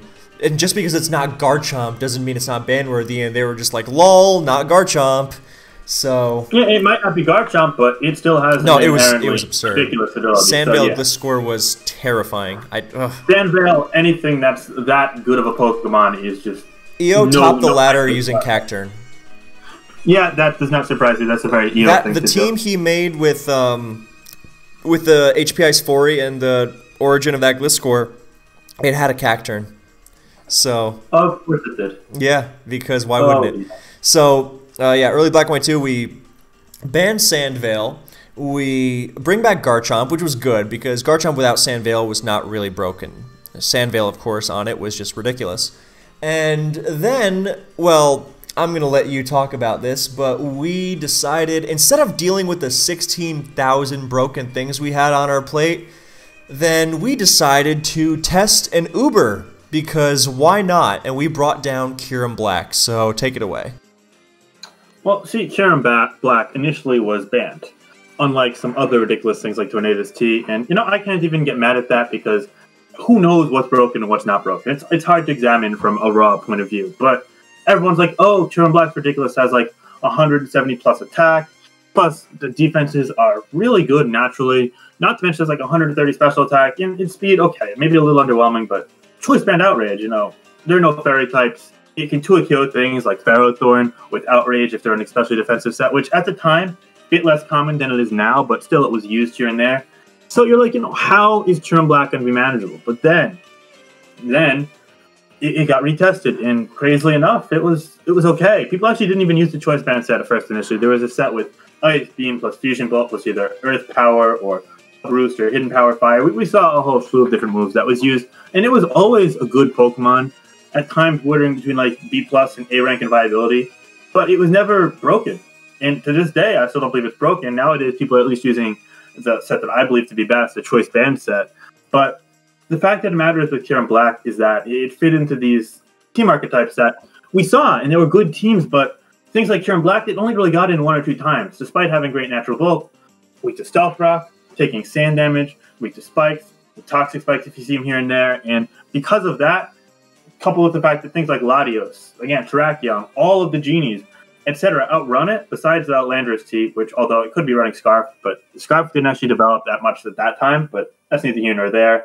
It made it so that Kyurem Black actually kind of, despite being one of the most overwhelming offensive presence itself, got overwhelmed by this hectic madhouse of a Black-White metagame. Now, if you want my honest opinion, I think the retest timing was kind of crazy because the metagame had a lot of problems, but I absolutely agree because I don't think it kind of did work out. So yeah, I don't think Kyurem Black is broken in Black and White. You'd have to be crazy to actually think that. but I think it should have been tested when the metagame was in a less tumultuous period. Yeah, give it another year. Let me list everything. Yeah, let me list everything that is now banned that was in the tier at the same time as Kyurem's ban: Genesect, Tornadus Therian, Landorus Incarnate, Deoxys Defense, and Keldeo also, which was suspected twice and didn't get banned, unfortunately, but that's a later topic. Speaking of Kyurem, I want to mention that sub-Roost Kyurem, regular Kyurem, was becoming a thing because Black and White 2 gave it Roost, so it was really annoying for a lot of Sandstall teams. But yeah, so Kyurem Black was... Yeah, obviously it's not broken, but it was just like more of a kick in the face for defensive stuff, which, you know, was getting by, barely, because Landorus Incarnate was the most unholy abomination ever unleashed upon the world. And with sheer force, it was, I can't, like I was using it in one of the early Black and White 2 tours, and I was just dropping things left and right, like OHKOing full HP Pharaohs with Focus Blast. And I remember specifically... Iconic was going, BKC, is that modest? And I was like, no, it's timid. It was ridiculously powerful. So and I mean, there are walls, like for example, things like Slowbro or Gastrodon, which generally speaking, you're like, oh yeah, these do well against these ground types like Garchomp or Landorus. And nope. Yeah, none of that. They do, but Earth Power is doing 65-70%. You're like, oh, well, that's... Yeah, it was truly absurd. And, you know, everyone was using specially defensive Celebi to counter it. And, it gets U-turned, so goodbye, Celebi. Yeah, not to mention, sometimes people went to Gliscor like, oh, it's not hidden power, it's hidden power ice. Yeah. And, I mean, even fringe moves like Psychic we saw here and there. Oh, it sweeps with Rock Polish, so you can't even necessarily outspeed it. Yeah. Oh, what a dumb Pokemon. It was like a Genesect equivalent guessing game around Landorus. Oh, yeah. Landorus wasn't even the most broken thing around because we had not one but two things more broken than it in Tornadus Therian and Genesect. I cannot believe people defended Genesect. I truly cannot. It was... Oh, and not forget, these Pokemon formed Course with Dugtrio, which were virtually impossible. Yeah, of course. Because they weren't good enough. Genesect, it was literally killing everything besides Heatran, who was, of course, vulnerable. People were running Shed Shell Heatran to handle Genesect, and everyone was just like, lol, that's fine. I realize I'm saying lol a lot, because I can't describe the stupidity of people. Paraphrase the sheer ignorance of people who defended these Pokemon. People were suggesting Rotom Heat as a method of handling Genesect and Tornadus Therian. You know, those Pokemon that spam U-turn. The Pokemon that spam U-turn, and you should counter them with a Stealth Rock weak Pokemon, because good. Yeah, that's a great idea. So Genesect was comical. It had the Scarf. It's freakish to think about how broken it was with a Scarf set, of all things, because, you know, who's broken with Scarf? It picked off kills, and it outran everything. It was like playing... Because it has download, which is... Yeah, download. It's just not fair. You picked off kills every other turn. And then, of course, when it switches moves, it's even worse. Like, people were running Expert Belt, and then they were running Focus Sash. When it started running Sash, it was really dumb because Oops had just stayed in on Keldeo and Torn and Landorus and killed them back. And, what a dumb Pokemon. And then, of course, the straw that broke the Camerupt's back was Rock Polish. And I think it would have been banned even without Rock Polish. But I think that Belt were enough to ban it, but then when people started to use Rock Polish, like, we gotta speed this process up, get the hell out of here. Yeah, Rock Polish made it undeniable, so that if you were anti-Genesect ban at that point, then people knew really not to take you seriously. So pretty much. Genesect was horrible. One of the first suspects I ever participated in too. I was so happy. The metagame where Kyurem was tested, and we had Genesect and Torn and everything else running around, that remains the most unpleasant, unplayable metagame I have ever experienced. It was really a thing of wonder. It was actually impressive just how unbearable it could be, because there was just so much broken stuff around every corner, and we were just like, let's throw more on the pile. Oh, yeah. I'm still salty about it. So Genesect went, and then Torn Therian and Keldeo were tested together. And Torn Therian, you know, in the newer gens, it runs Assault Vest and, you know, bulky defog stuff. Can't wait for it to come to Gen 8 with Nasty Plot and Boots. I really can't. But I But in Gen 5, it was just... Sorry? You're evil. Yeah, yeah. And then in Gen 5, so it was slightly weaker than regular Torn, but it was also really fast. And remember when we said Zam... Sorry? It was also bulkier, which actually helped on a couple occasions as well. But it did. But the main thing was that it was really fast, which means, once again, it cannot be checked by Scarftar. Regular Torn, sure, Scarftar checked, but not Torn Therian. It's fast, and you can't even wear it down with Stealth Rock, because it actually gains HP for switching into Stealth Rock. So you could feasibly run a Stealth Rock weak Life Orb Pokemon and not have it get worn down, which was just comical. It would outlast its answers, it would trap them with Dugtrio. But even without Dugtrio, in case anyone gets any ideas, well, now that Dugtrio's banned, well, can't we bring it back? No, we can't. Unless you like having your Rotom outlasted really, really easily. Yeah, awful, awful. Rotom Wash plus Heatran plus Tyranitar, and those teams still got eviscerated by a well-played Tornadus T with fighting plus flying plus U-turn. The fact that Rain teams could use all of Genesect and Torn Therian and Keldeo on the same team kind of blows my mind a little bit. Yeah, I'm with you there. Yeah. Oh, another thing we forgot to mention was Technician Breloom being released in Black and White 2. That was a big one. Technician Breloom. Poison sets were very viable in the Black White 1 metagame. In fact, at times they saw lots of usage, but while this remained the case in Black White 2, Technician took the forefront of the usage. People such as like Remedy, especially, they really experimented with a whole plethora of sets, and it was a really threatening Pokemon. I mean, we saw Fighting Gem, we saw Life Orb at times, we even saw a couple Choice Band Breloom, and nowadays we see that even more that Spore is banned. But with Spore, in conjunction with boosted Mach Punch, Bullet Seed doing a ton of damage to it, killing things like Rio Nicholas, and even Landorus T and Gliscor potentially, it just goes without saying that Technician Breloom was a force to be reckoned with as well. Thankfully, I don't think it ever reached like those broken levels, but it was always very good, and there were times it was considered a top 10 or so Pokemon still. Do you remember when the Fighting Gem set came out? Yeah, just like it was Swords Dance, Spore, Fighting Gem, Bullet Seed. No. Oh, sorry. I meant Focus Punch Fighting Gem. No, yes. That like, you switch your Skarmory and you take like 80%, you're like, oh. More. You switch your Torn or your Lottie in and it just dies. Oh yeah, it just died. It didn't even need to Mach Punch it, especially if Roxy, it just dies on the spot. Yeah, and even if you did survive the Fighting Gem Focus Punch with Rocks Up, then there's also Mach Punch just to really make sure you didn't. Right. The game just ends for your counters. So, when I think about just how many crazy things were around back then, it's the kind of thing that to the players of the metagame, then they managed to deal. But the way we're talking about it, it was chaos. And in a way, it really was. And I don't know, we found a way, but it was not my idea of a good time. So no, then either. And it's funny because we saw people try to adapt. Like, for example, Hugo started this wave of Celebi again, I believe, if I recall correctly. It might be a bit after. No, Celebi kept going. Celebi kept had started. But people were using it more on, sand teams or their own rain teams, kind of as a way to check Breloom. But then it became a mind game because if you Spore it and then you stay in on an attack, you can get whittled down. But if you switch out and sleep something else, it's annoying. Yeah. It just became this whole dynamic that it wasn't the most healthy. Black and White Sleep was so unbelievably dumb. Yeah. How did it take us so long to ban it? Oh my god. Jabba in fall of 2010 was like, alright guys, let's ban Sleep. And everyone was like, oh no, come on, it's just Darkrai. We'll get rid of Darkrai and it'll be fine. And little did people know. So Torn Therian was banned. Keldeo was not banned, which was a mistake. I maintain it to this day. But we'll get more to that on Keldeo's second suspect. Then for a while it was fairly peaceful. Then I'm not sure if Landorus or Deoxys went first, but I remember Deoxys definitely went first.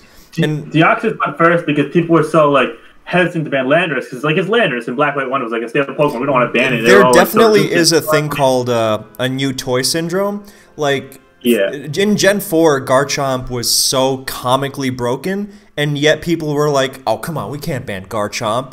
It's a new Pokemon." Landorus here. Yeah, I'm with you entirely. So people were defending it. And banned it, but it took way too long. It should have been banned with Tornadus T, honestly, instead of Deoxys defense. But They all were broken. People unironically cited the fact that Focus Blast has a 49% chance to hit twice in a row as a reason why Landorus was not broken. Yeah. Well, People would actually say you can switch in Rotom to take one Focus Blast, and then it's probably not going to hit the next Focus Blast.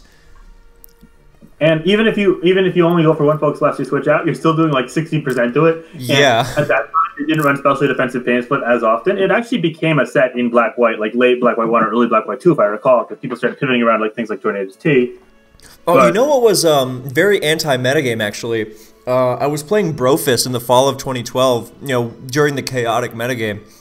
And he had this amazing team with Protect Breloom, not a Technician, because everyone was using Technician. And he's just like, okay, I Protect, now you can't Spore me anymore, and I Spore you back. It led off against Genesect, because it could take a hit and Spore something. It was a great team, and then I tweaked it with him after he 6-0'd me with it in a test.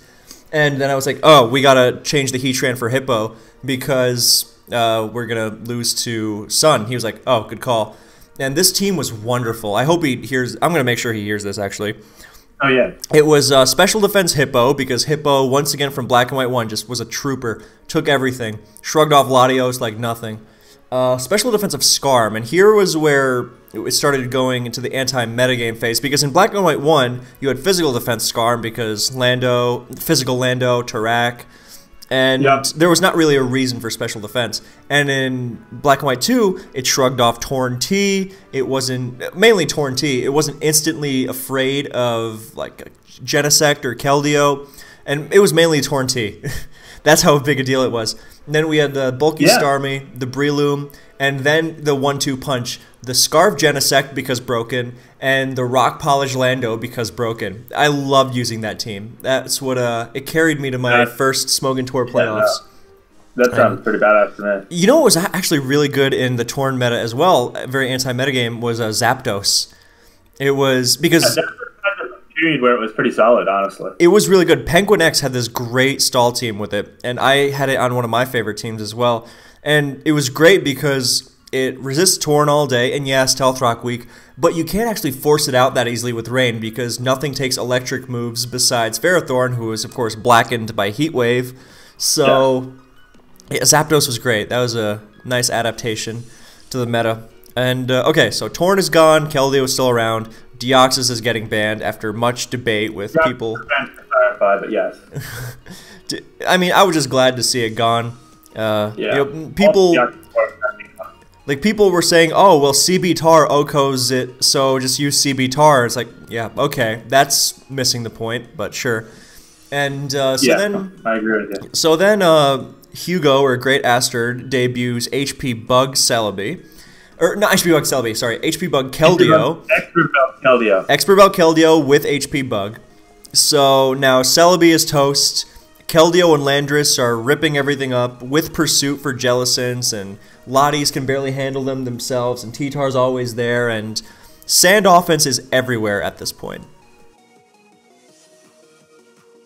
Yeah. Sorry, I'm distracted. Go ahead. Yeah, go ahead.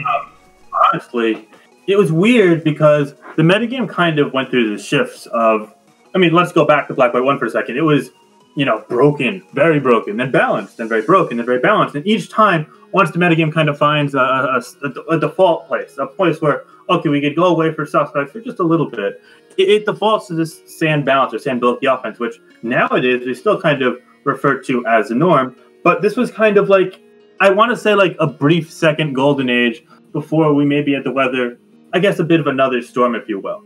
I gotta disagree with you there. I hated the Lando metagame. I really hated it. I actually thought that for a while, Landorus was really the only problem, and while it was centralized around it, at least everyone kind of accepted that fact. And we also saw things like Latios started to finally grow back into popularity, for example, and Rotom Watch was, pretty good. Celebi was around, although Celebi was kind of tormented by Keldeo, which we'll get to in a bit. And I thought this was the second best part of modern Black White when it was like Black White behind late Black White 1, in my personal opinion. You could disagree, of course. Yeah, I mean, that's fair. There are some people who loved every metagame of Black and White, the lunatics that they were. Oh, definitely not. I can't go. Yeah, I really didn't like that. So, but yeah, then Lando was banned, and that was when I felt it settled into a good place. Once Lando was banned, then I was like, okay, it's manageable now, because Lando was the last, like, freakishly powerful thing. Everything else was doable. Like, Keldeo I still think is dumb, but it's doable. Whereas Lando was just like, hope you're running screaming hyper offense with 16 priority moves. So pretty much. Yeah, Lando was really dumb. But I remember when Lando was banned, one of my favorite moments it was bringing my stall team to World Cup, even though everyone was expecting it, and it worked. And that was a lovely moment. So let's see, what else was there? Yeah, so Lando was banned, and people were going, well, you know, it can't run everything, and it's like it doesn't need to run everything because there are like 2 counters to it, and those counters it can either beat itself or just trap. And then thankfully it was gone. And so then Lando's gone, and then we enter a period of relative prosperity. I think it was a pretty good time.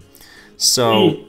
This was a point in time where I felt like it took a while for the metagame to truly gain an identity, because we went through this phase where there was like these Celebi Rain teams that I saw a lot of, because Rain was trying to re-identify itself after a lot of bans. Very true. Sand was kind of trying to like flirt with all these different things, because now there's like A, no Landorus to use, but also B, no Landorus to really counter. And I felt like the tier kind of missed having that like anchor that centralized everything. And I know it's a weird thing to say because all those anchors up to now have been ridiculously broken and rightfully banned, but to me there was like a 3 to 4 month period where it took a while, but then eventually it became all right.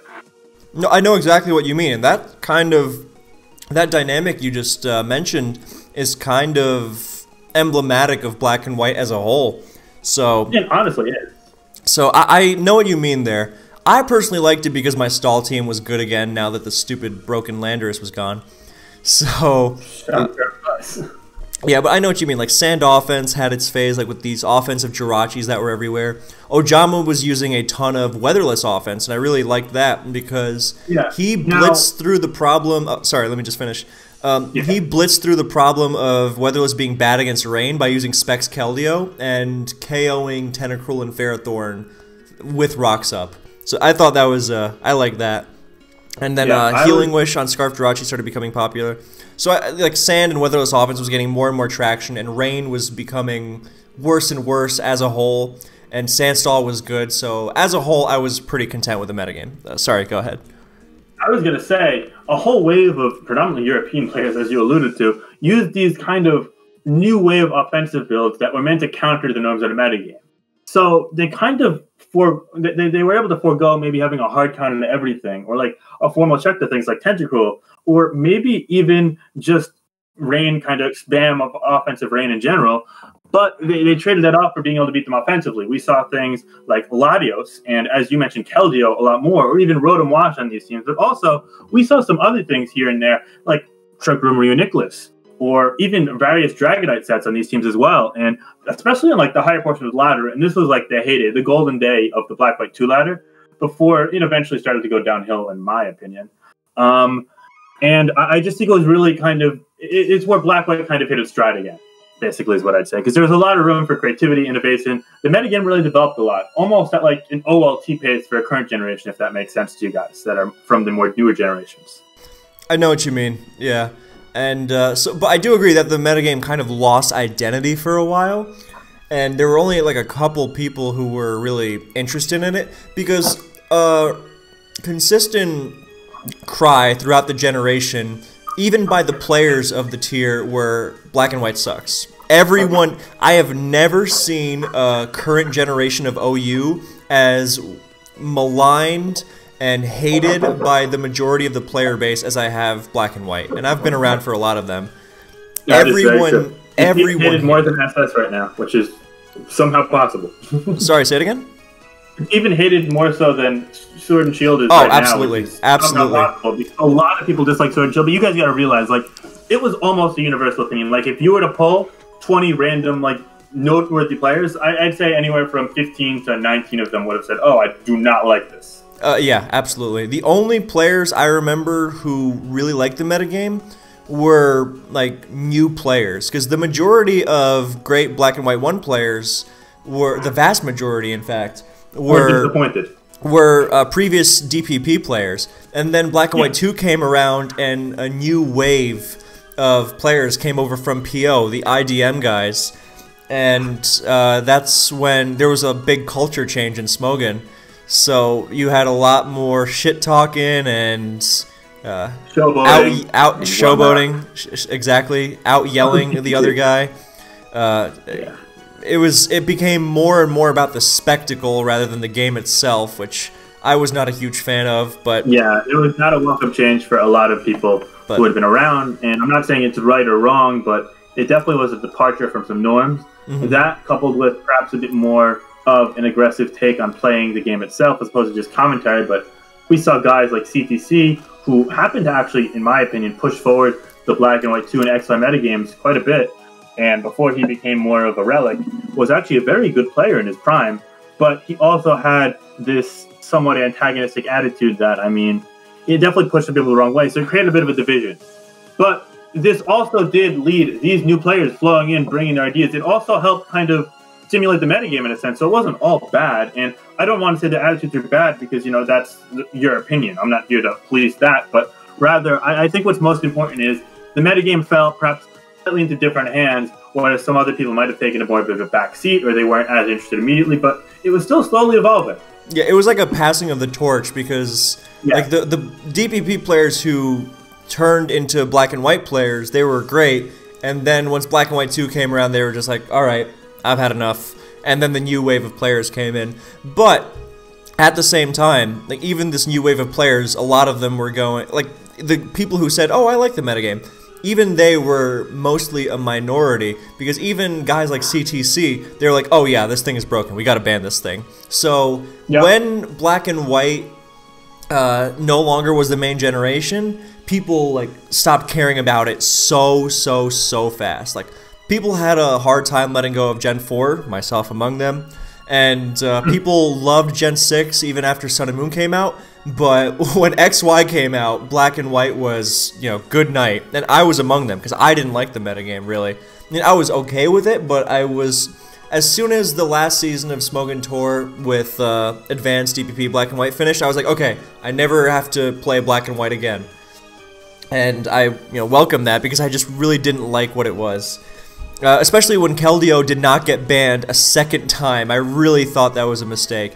And to this day, I think we could remove Keldeo and everything would be fine, but I recognize that it's not realistic. But yeah, the reason why Black and White had a bit of an identity crisis was that it had a lack of a dedicated player base, because everyone who played it when it was the main gen was so happy to get away from it once it was no longer the main gen. So it just kind of meandered along with just like, you could count the amount of players who really liked the tier and were involved in the tier on one hand. So it had a stage of not really much development and just kind of weird teams, not very good teams, for, I don't know, I would say about close to 2 years. I would say around a year and a half at least. From late 2013, post Keldeo non-ban, right through, let's say, SPL 6. I think after SPL 6, then it started developing a little. But before that, end of SPL 6, when Reuniclus and friends were coming back, then that's when Black and White started to... It didn't just start developing, but it really gained an identity, whereas before it was just a mess of... And there were guys like Ojama, Abidi, even McMegan, and I guess you, very outspoken about different aspects of Magic Guard, the eventual unbanning of Exegil, etc., which we're going to get to, don't worry. And I feel as if this identity kind of, it showed what people were thinking, what was really good. And I mean, some people like Ojama and Heights, as I alluded to, took it to really outrageous levels, to using even 3 or 4 psyche types with, this obnoxious synergetic scheme to lure for each other and just completely ignore previous norms, which was really cool, but also very disruptive. It was really strange, because it felt like Rain, of all things, had no identity. And we had a lot of weird Rain teams, a lot of weird Sand and like the established sand teams were still around, but it just felt like there wasn't much quality control in the teams being circulated around. So Black and White was just kind of the only real development in 2014 was that Sweepage came up with Scarf Landorus, and that was a great set. That turned out to be huge, but it actually didn't become huge until it took off in XY. Honestly, no, that's true. This was 2014 was after XY came out, and yeah, so he came up with it. I want to explain a concept to the viewers really quickly, if that's okay. Sure. Sometimes trends happen in generation. Let's say we're in generation A. Sometimes in generation A+1. There's a trend that comes out with a Pokemon that was in Generation A. And then all of a sudden that trend trickles down to the generation. And this was the case for Landorus T's running in Scarf set, because in XY, Scarf Landorus T was an amazing early pivot. It checked so many things. So then all of a sudden, in Black-White, people started using Landorus T more and more and more. And it actually had been used very sporadically beforehand. But all of a sudden, it was like one of the best Pokemon and best revenge killers, and it saw a ridiculous amount of usage for 4 or 5 years, and honestly, it's still seeing a lot of usage. So I think that's a really cool dynamic, and Black-White has still been very lively over the last number of years as we're going to, again, get into it, this history lesson that we're basically going through here, but this is one of those examples of that being the case. I absolutely agree with how newer gens can influence older gens, like, and an often unknown example is how offensive Suicune in Generation 4 prompted offensive Suicune usage in Generation 3 after the fact. And there are a lot of examples. Like, people like to say that Clefable popped up in Gen 4 because of Gen 6. I think maybe, but as a whole, that's not necessarily true. But the general idea is solid. You see a lot of stuff like... carry over, like, oh, Protect is really good in X Gen, and we're going to go back to the earlier gens and apply it like that. So I think you're right on the money about that. So, but yeah, as a whole, 2014, the only metagame development that really was that, well, Scarf Landorus. Nothing else really changed. It was just this kind of passive rumbling through the metagame, and there were some people trying out new stuff. One thing that, in my opinion, changed, actually. Sure. There was a lot less Celebi. The Celebi started to decline. Yes, that's true. That's true. But Celebi had already declined because of the whole HP bug thing, but in 2014, it was just completely gone. Yeah, it fell off. So, and then 2015 came around, and by the end of the tournament, then Reuniclus Spikes had made a furious comeback. And then people were like, okay, well, Sun is really stupid with Dugtrio and whatnot. And then this was actually where you burst onto the scene in a big way in Black and White.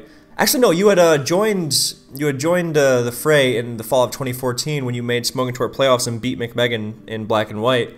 Yeah, I was using a bit of a weird team structure. My play and my meta knowledge were fun. My building was still a step behind the top players at that time, but then within the next year, between a good run in SPL 7 and other tournament runs, I went 2-2 in World Cup prior and had a really lame game against Shoka because I missed a rock move against a Moltres with a Scarf Balloon. I will forever be salty about that, but let's not get carried away about that. We'll get there. Well, my point was more that... There was kind of a stretch of time where I came out on the scene in Black-White, and I definitely been following it for a number of years prior, but this is when I really understood, okay, this is Black-White, this is what's going on in the metagame, and that's when I really felt like I became a higher level player. Yeah, I remember, this was when you first started really establishing yourself as, instead of that guy who's around, as one of the Black and White players. You and Jirachi, who got his shot in SPL 6, then you guys were, and then you were like, okay, Black and White is starting to have an actual player base again. Because like you said, your team against McMegan was kind of, funky-ish.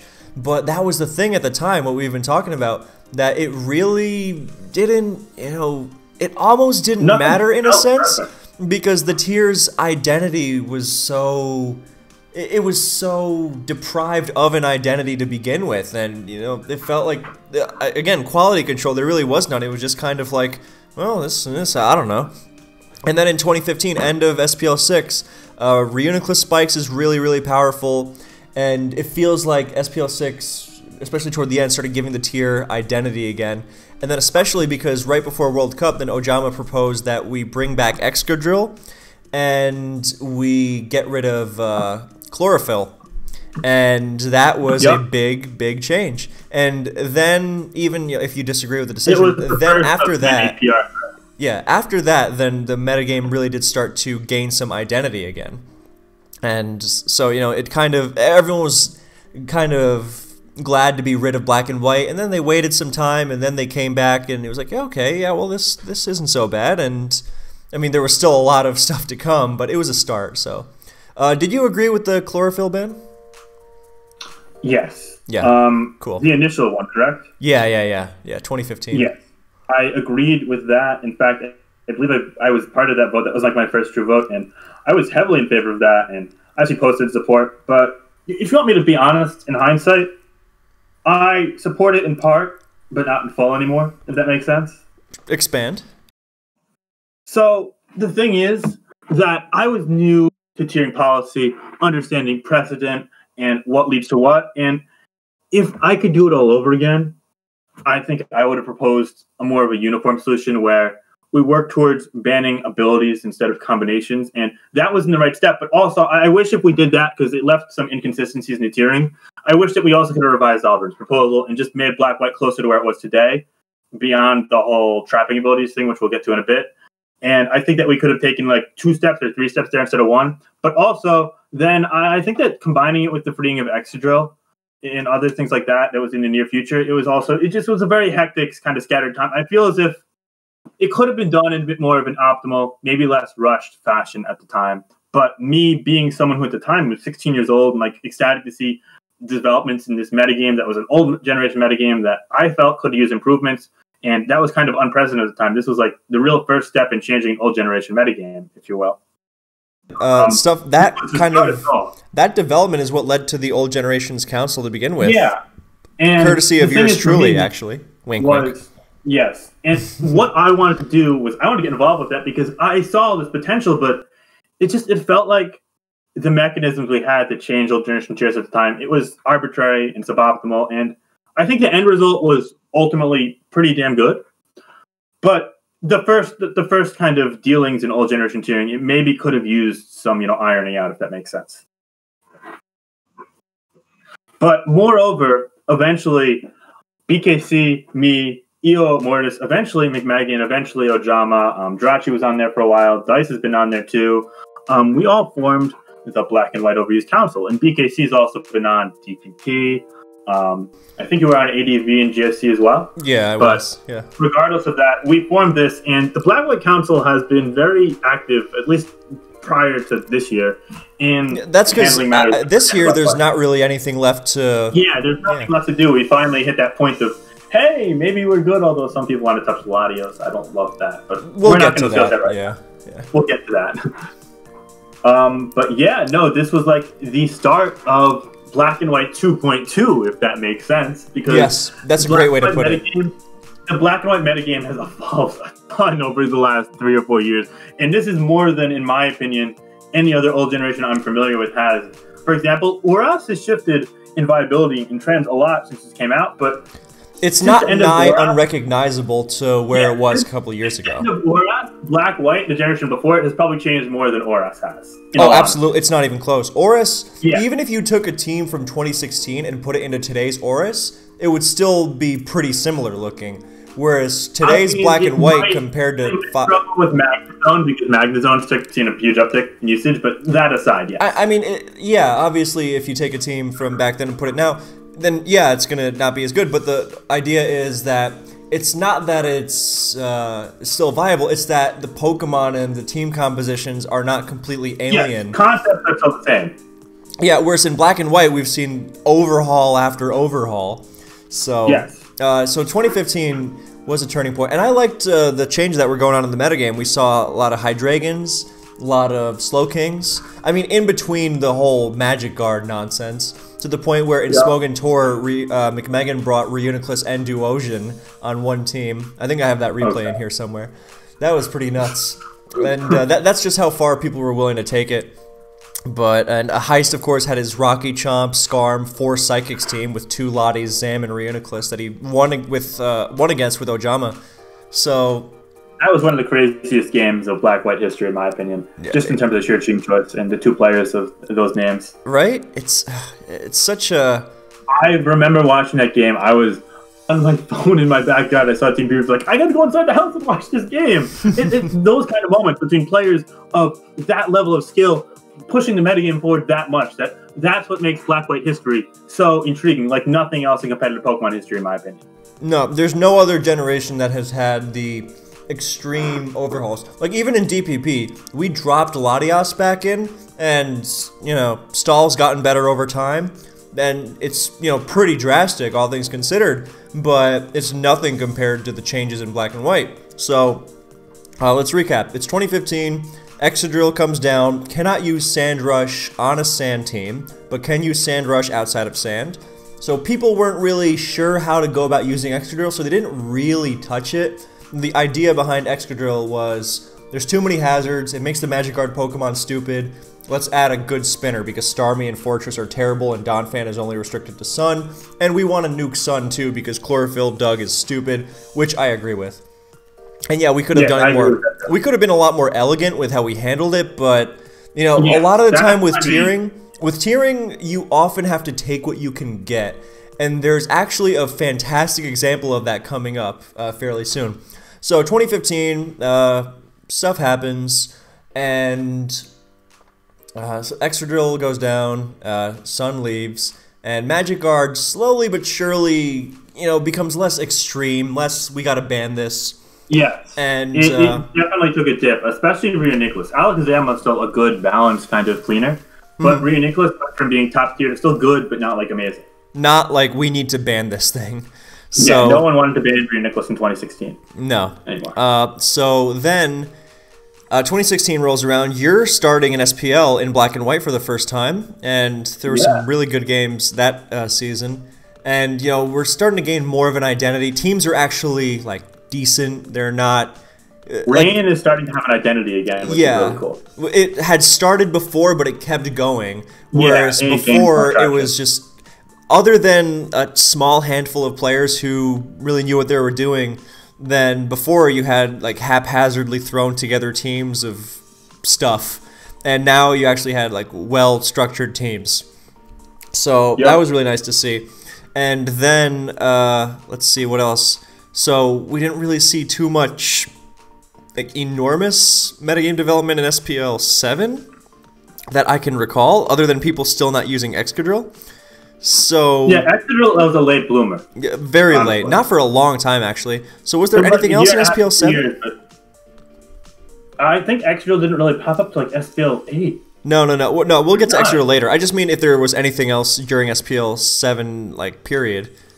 No, it was really kind of smooth sailing. I think the only thing that popped up was actually Mienshao. Mienshao got. Was that more World Cup or was that more SPL? No, that was SPL because I remember Jirachi beat Marth with it, and Evwell fused it against Soulwind, I believe, and it was really good.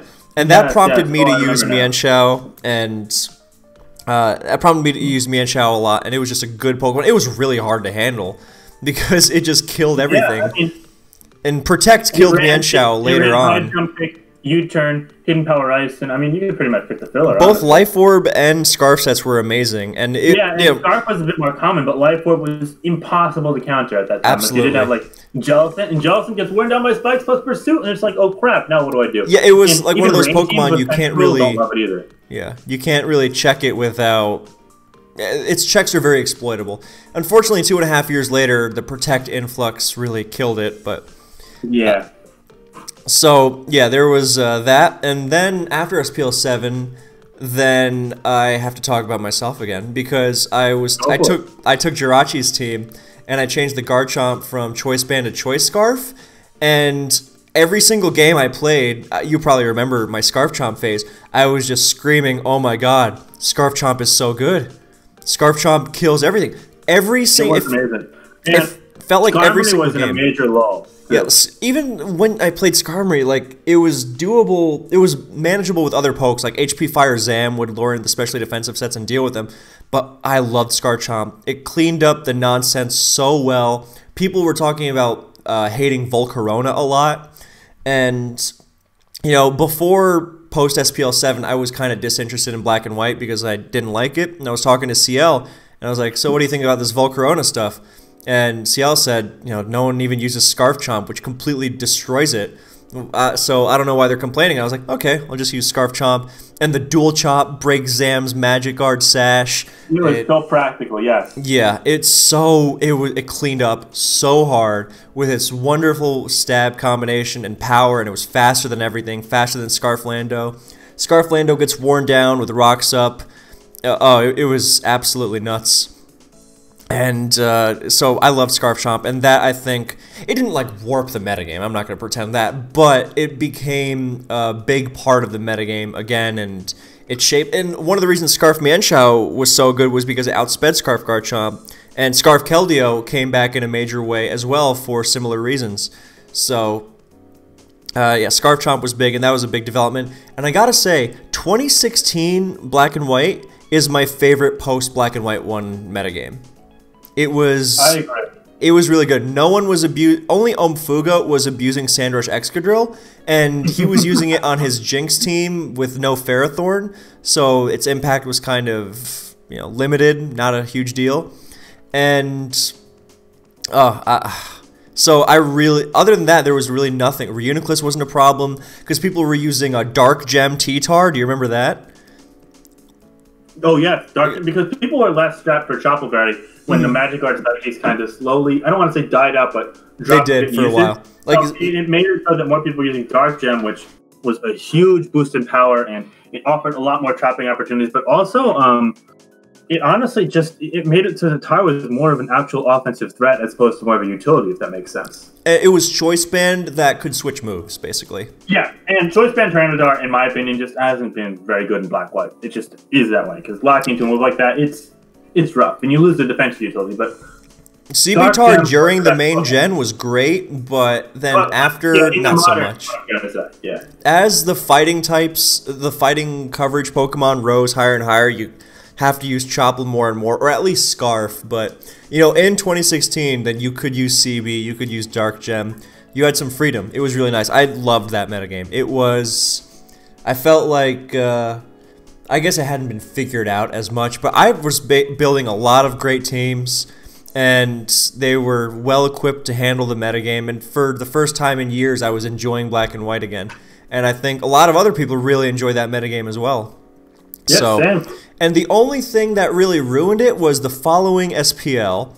Then Jade was on my team, and I was helping him with teams, and most of the time we were using Sand, because for a while I had a philosophy, you gotta use Sand. You use T-Tar every team, because there's no sense losing to Rain, and there's no sense losing to Latios, because you couldn't pursue it. So I just was very no-nonsense, and I would use Sand in literally every game, other than some Smogon Tour games where I would use CL's Drag Mag just because I felt like it. And it was pretty good anti-cheese, actually, because anyone looking to sweep with the Volcarona would not get past Kyurem Black and Dragonite and Scarf Chomp. So that was really nice. But there was also the fact that Sand was just very no-nonsense and very reliable, and I was never losing because I brought Sand. You know, I was having a lot of success with it, and it was just reliable and strong overall. And this was not a new idea, because Blue always used to say, the reason I'm so successful in Black and White is because I use Sand. And everyone can mess around and use their Rain and, you know, get their little Politoed going and try to abuse their water, but the fact is Sand is consistent, Sand is reliable, Sand is the best overall, and that's why I used it. And I took a leaf out of her book and used that because it was just... It wasn't just that, but the fact that whenever I tried to use another style of team, I would get ripped open by Life Orb Starmie. Latios would run me over. Tentacruel would be unkillable, and I was just like, why? Why would I let Rain just have free reign? Pun intended. So, I was using Sand. Anyway, to get back to my original point, I say that to say this. Then I was like, well, for the sake of it, let's just at least pretend like we want to use another style than Sand, right? So I decided, I came up with a team that had Sandrush Excadrill and Scarf Keldeo. So no matter what weather, then you would have the best cleaner in each respective weather. You either have Sand up and you have Excadrill, or you have Rain up and you have Scarf Keldeo, who's dumb. So that actually made Rain offense worth using once in a while. And then after that SPL, then the floodgates opened and everyone was like, hey, that combination's really good. Let's use it. and we had our, our beloved piece of. We had about a little over a year of a great Black and White 1 metagame, and then it was like, uh-oh, Sandrush is actually busted as hell when used on Rain. And, yeah, so do you want to talk a little bit about that? Because I've been yammering. So, Sand teams, as BKC stated, were rightfully a large portion of the status quo at the time, and it's just the golden standard. You kind of are cheesing to a slight extent when using Rain, or especially Weatherless at the time, and you get it, because if you use Rain and you run into Latios, it's going to be hard, especially if Ferrothorn runs into some nonsense, it gets crippled or overwhelmed or whatever it might be, and Weatherless has the whole Rain problem, the whole Tentacle problem, Starmie, Keldeo, etc. So Sand is the default. However, Rain teams, a way to circumvent I don't want to say the entirety of Sand teams, because there are ways for Sand teams to beat Excadrill. It wasn't like, oh, you see this and you lose type of thing. It wasn't that extreme. The metagame, in my opinion, was still very playable with Sandrush Excadrill in it, but it wasn't ideal because you had all of a sudden you had this Pokemon that had double the speed. So there are two ways to generally counter Pokemon. Revenge killing them, i.e. offensive counterplay, and checking/countering them defensively in the real sense of the word, defensive counterplay. Now, Excadrill with Swords Dance, it is meant to break through normal defensive counterplay. A +2 Iron Head can 2-hit KO Gliscor with 1 flinch, it could win the 1v1 easily. And not to mention that Skarmory, especially if it's not running Rocky Helmet, may actually get worn down by a boosted Iron Head from Excadrill as well. Ferrothorn, Slowbro. I wanted to mention real quick, the main problem of Excadrill is that how it reset any pressure that you could apply to the Rain team. Because if you have a Sand team, you can realistically prevent Starmie or Tentacruel from ruining your day, because they're not great against Ferrothorn, especially if you're good about keeping up your Sand, whereas Excadrill not only doesn't care about that, but actually punishes you for winning the Weather War. It was a Pokemon so busted you weren't even allowed to use it yourself, and then you had to deal with it on the opposing team, and it was insanely oppressive, because you cannot outspeed an Excadrill in Sand, so you are forced into defensive counters, and those defensive counters give up their rocks, which are so valuable, because as soon as you lose your hazards, you are losing pressure on Thundurus, Tornadus, Latios, Keldeo, everything. You think Stealth Rock's not a big deal against Keldeo? Well, tell me about it after Keldeo has come in 16 times without being punished for its switch-ins and has blasted you with Specs Hydro Pump over and over. You want rocks up against Keldeo. You want Sand up to chip the Keldeo, but with Excadrill, then you can't. It was unbelievably stupid. Sorry, keep going. Yeah, just one point. So basically, what happened was Excadrill has freed up its ability to kind of negate defensive counterplay, or at least minimize it, as BKC said, and therefore it was able to function not only in that regard to clear the field and make everything on its team better, but also offensively, especially in late games, it was able to outrun things like Alakazam, Latios, etc. that you found on these Sand teams and function as this pseudo revenge killer / cleaner. And this, combined with the fact that it was an awesome utility, it was just like all of a sudden the tables have turned. Now Rain teams are putting the status quo of Sand teams on an inherent disadvantage. And now you might ask, oh, but wait, Finch, isn't it okay that the status quo changed as long as nothing's broken? But think about this effect Excadrill's having. It's not only a massive supporter, but now all of a sudden it's one of the best win conditions / cleaners. It's faster than everything. And then you realize that giving something twice as much speed, eliminating offensive counterplay, forcing defensive things to not get their, status, their hazards, etc. up to cripple things, it just has this trickle-down effect that's ridiculous. And that's what I'm trying to say, that inviting in defensive counterplay is one thing, but all the tools Excadrill has it, basically invalidating progress making in a tier where every single turn means so damn much to every single game. It makes it so that Excadrill's impact with Sandrush on Rain teams was just ridiculously impressive. So then, was Excadrill, was Sandrush the next ban we had? I can't quite remember the sequence. I think, yeah, it had to be. And we fought for like a year to get rid of it. And there were so many back and forth discussions. What do we do? Why do we do it? How do we justify it? Do people believe tiering all gym tiers is acceptable anymore? There were like multiple PR threads. Our council chat had thousands of messages. It was like me and BKC talking, and EO wasn't always on our side, but he at least was being reasonable. Then eventually we got Dice on our side. It was just like, it almost became political, and I don't love that. It was a mess and a half. And, oh man.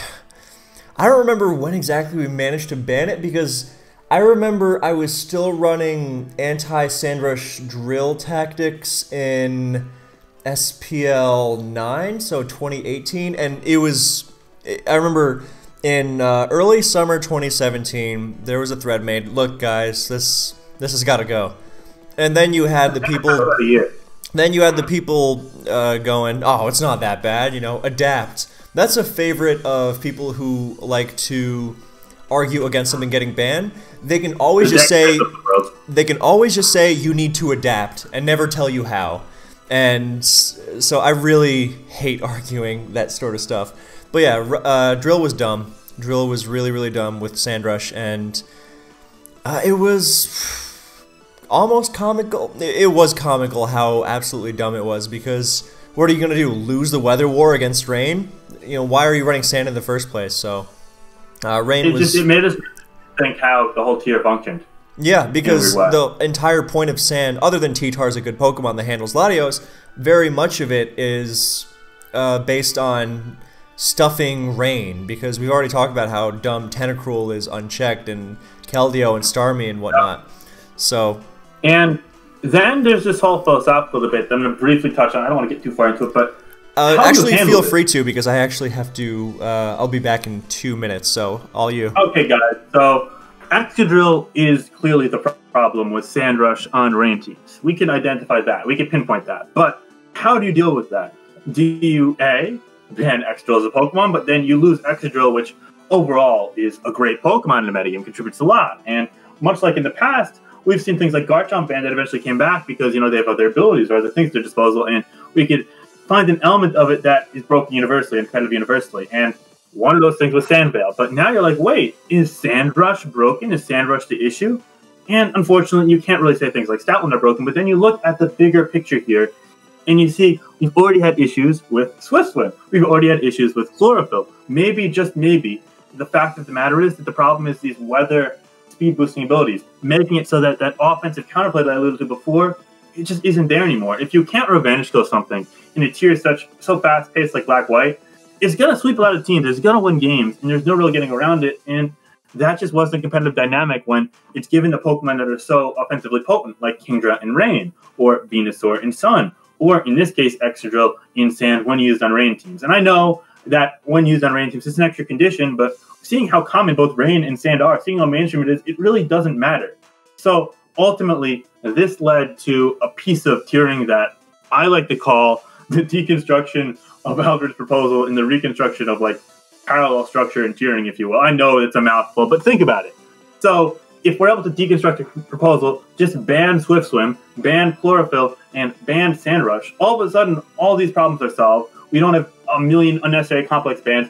Excadrill is usable, but not in the broken capacity. We don't have other complex bans applied, and overall, it's just a step in the right direction. So after months and months and months of BKC, me, eventually Dyson, Eo just tirelessly fighting for this, arguing for it, making PR threads, having votes, which one of them was infamously like out by like one vote that was submitted like 10 minutes later. So I don't remember the details of it, but it was not pretty. Eventually, it went through, and almost every Black-White player it's accepted as a great decision. In the eyes of the outside community, some people are like, oh my god, this really happened, this is a bit much, but you know what, it's been great, and I'm overly enthusiastic about it. And anything to add, Kevin? I think Kevin's still doing things, so let me just elaborate a bit more on the process that we applied here. A big thing was that we had to find a certain group of players to have each vote without like just picking names at random, because that's a bit arbitrary and gives a lot of power to the Black-White Tiering Council. So we used tournament results. So we were having, instead of, you know, a suspect test, it's not a main generation, we were having people who played the tier in SPL, World Cup, etc., vote on it and post in the thread. And the thing is that not everyone who played the tier had a very up-to-date view on it, especially because the metagame kept changing at such a rapid pace. So in a normal suspect test, you have people voting on the current metagame, people that just got Rex in that metagame, but in this case, you're going back a year. And the thing is that, again, this process, Sandrush Excadrill was a late bloomer. It took a while to develop, and because of this, it caused some controversy, some hesitance, and I'm just looking at the policy review threads on Smoggin right now, which, if you want to know more on this, check it out. And I mean, it was such a drawn-out process, but eventually we got it through. Unfortunately, though, there were still some molehills, if you will, that we had to deal with. But it was a huge step in the right direction for Black White tiering. It was something that I considered to be a win, and something that, I mean, BKC and I just ruthlessly pushed for. Beyond great timing, that, great timing, because I literally just came back from picking up my dinner Okay, at perfect. 9:30. So I heard most of what you said, and good, I agree with it. So, 1 second. Okay. Yeah, so we were just touching on how we basically fought ruthlessly for the Sand Rush / Chlorophyll / Whipsim ban instead of banning Excadrill or employing some dumbass nonsensical complex ban again. Yeah. And it kind of righted the wrongs of the past and also just made Black White a better tier than it was, if you will. Yeah, of course. And there were always people going, oh, the council is biased and wants to ban this, and the player list isn't perfect. Yeah, okay, well, we are very much dealing with an imperfect system because of the imperfect decisions of our predecessors, so we are trying to fix what we can, and that's not easy. Because, you know, the metagame was... There's so much precedent you gotta argue, and then you gotta argue with people who don't care, and are just trying to make your life difficult and going, is Sandrush Excadrill really that bad? Just use a Skarmory, and just completely missing the point and nonsense like that. So, yeah, it's a lot of bad faith arguments, and I've had enough of those for a lifetime. So you gotta... Yeah, I hate the devil's advocate players who don't actually care about the tier or play the tier, but just post to try and nitpick your logic, and it's just... It's not fortunate. I didn't care for those. Yeah. So, what else was there? So, yeah, Excadrill, we finally eventually got Sandrush canned, and that was good. And then there was another issue. Well, actually, wait, can I just correct us for a second here? Please do. We actually touched on Dugtrio before we did Excadrill. In April of 2018, yes. Which unfortunately was before it should have been after, but because of all the politics. But Dugtrio was a bit more of a universally acceptable decision. Exactly. Although there were a couple closet nitpickers, and the thread had a couple pages of discussion. Ultimately, we were able to vote to ban it, and that ban went through. It was actually strongly in favor too. This was like an overwhelming ban, and with that ban, Arena Trap and Shadow Tag were gone. Well, actually, I wanted to mention something in that we had to take what we could get, because people wanted to ban Dugtrio, and that was fine. And then we wanted to extend it to Arena Trap, and everyone was like... And then there were like some people who don't play the tier going, wait, why Arena Trap? Why not just Dugtrio?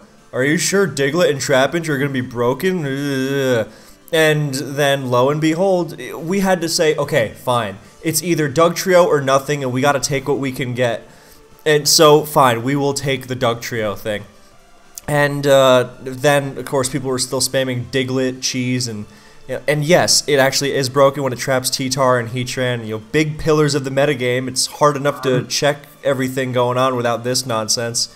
So then we had to extend it to Arena Trap, and that was a whole thing. And we got rid of Shadow Tag in one fell swoop. So, yeah, good riddance there. One thing I want to note is that we actually had to pair Excadrill with Diglett, if you recall. Wait, sorry, say it once again? Because we banned Dugtrio and not Arena Trap, if you might recall. Sure. We had to pair. I'm looking at the PR thread right now, and the title of the thread is Black and White OU Diglett and Excadrill suspect discussion. And I'm just remembering now, we had to have a separate test on Diglett specifically, which just shows you to jump through. I remember this was like the most annoying little bit of it.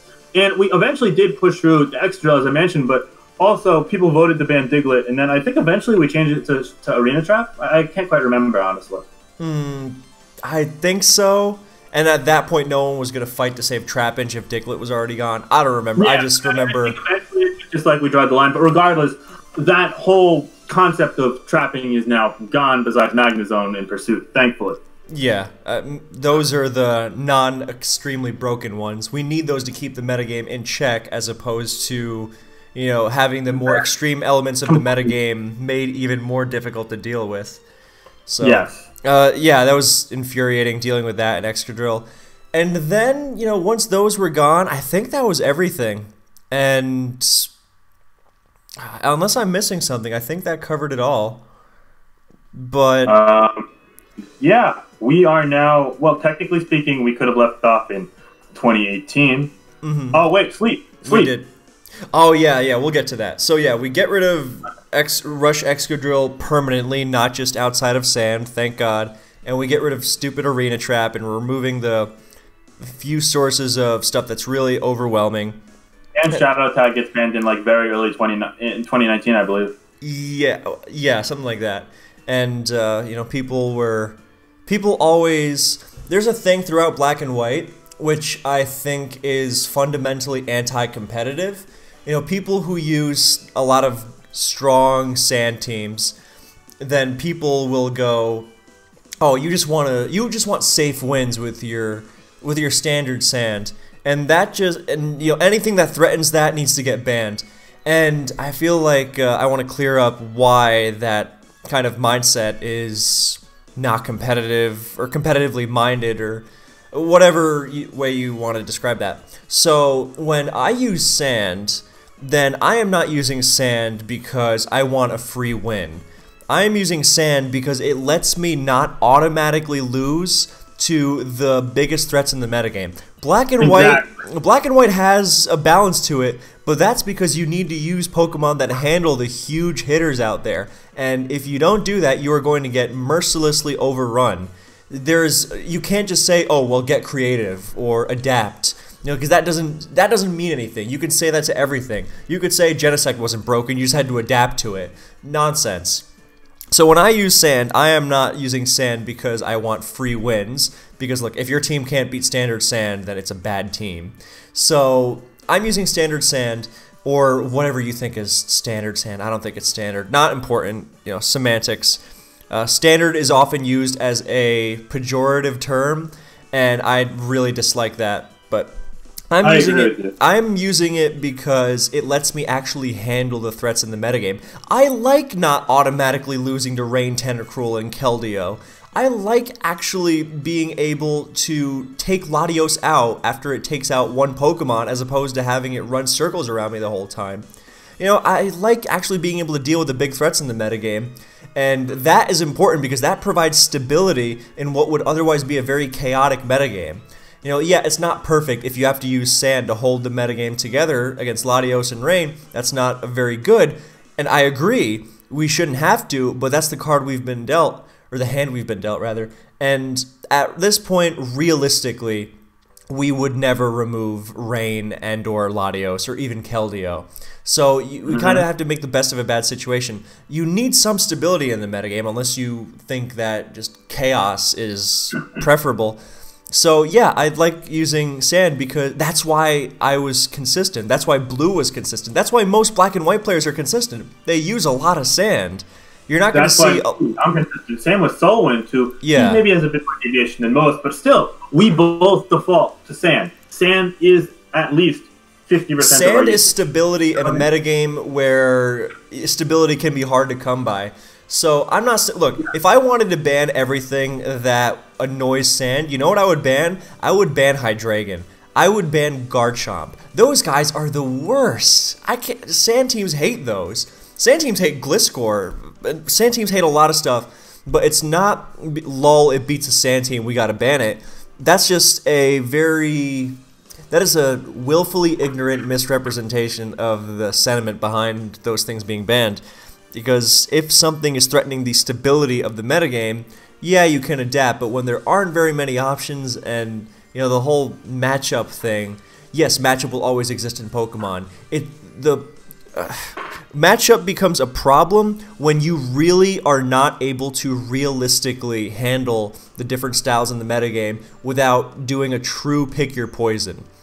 Before Sandrush Excadrill, you could handle the metagame, or before people were actually abusing Sandrush Excadrill, the metagame was very manageable by a very diverse style, very diverse set of teams. People look at sand and go, lol, sand boring. You know how much diversity there is in sand teams? See, people don't see the big picture a lot of the time. They're just like, And they just go, well, sand, boring, standard, you want free wins. And it's like, nope, that's not it. So I just wanted to clear that up, because being anti-standard and anti-using good Pokemon is perplexing, and it's very much...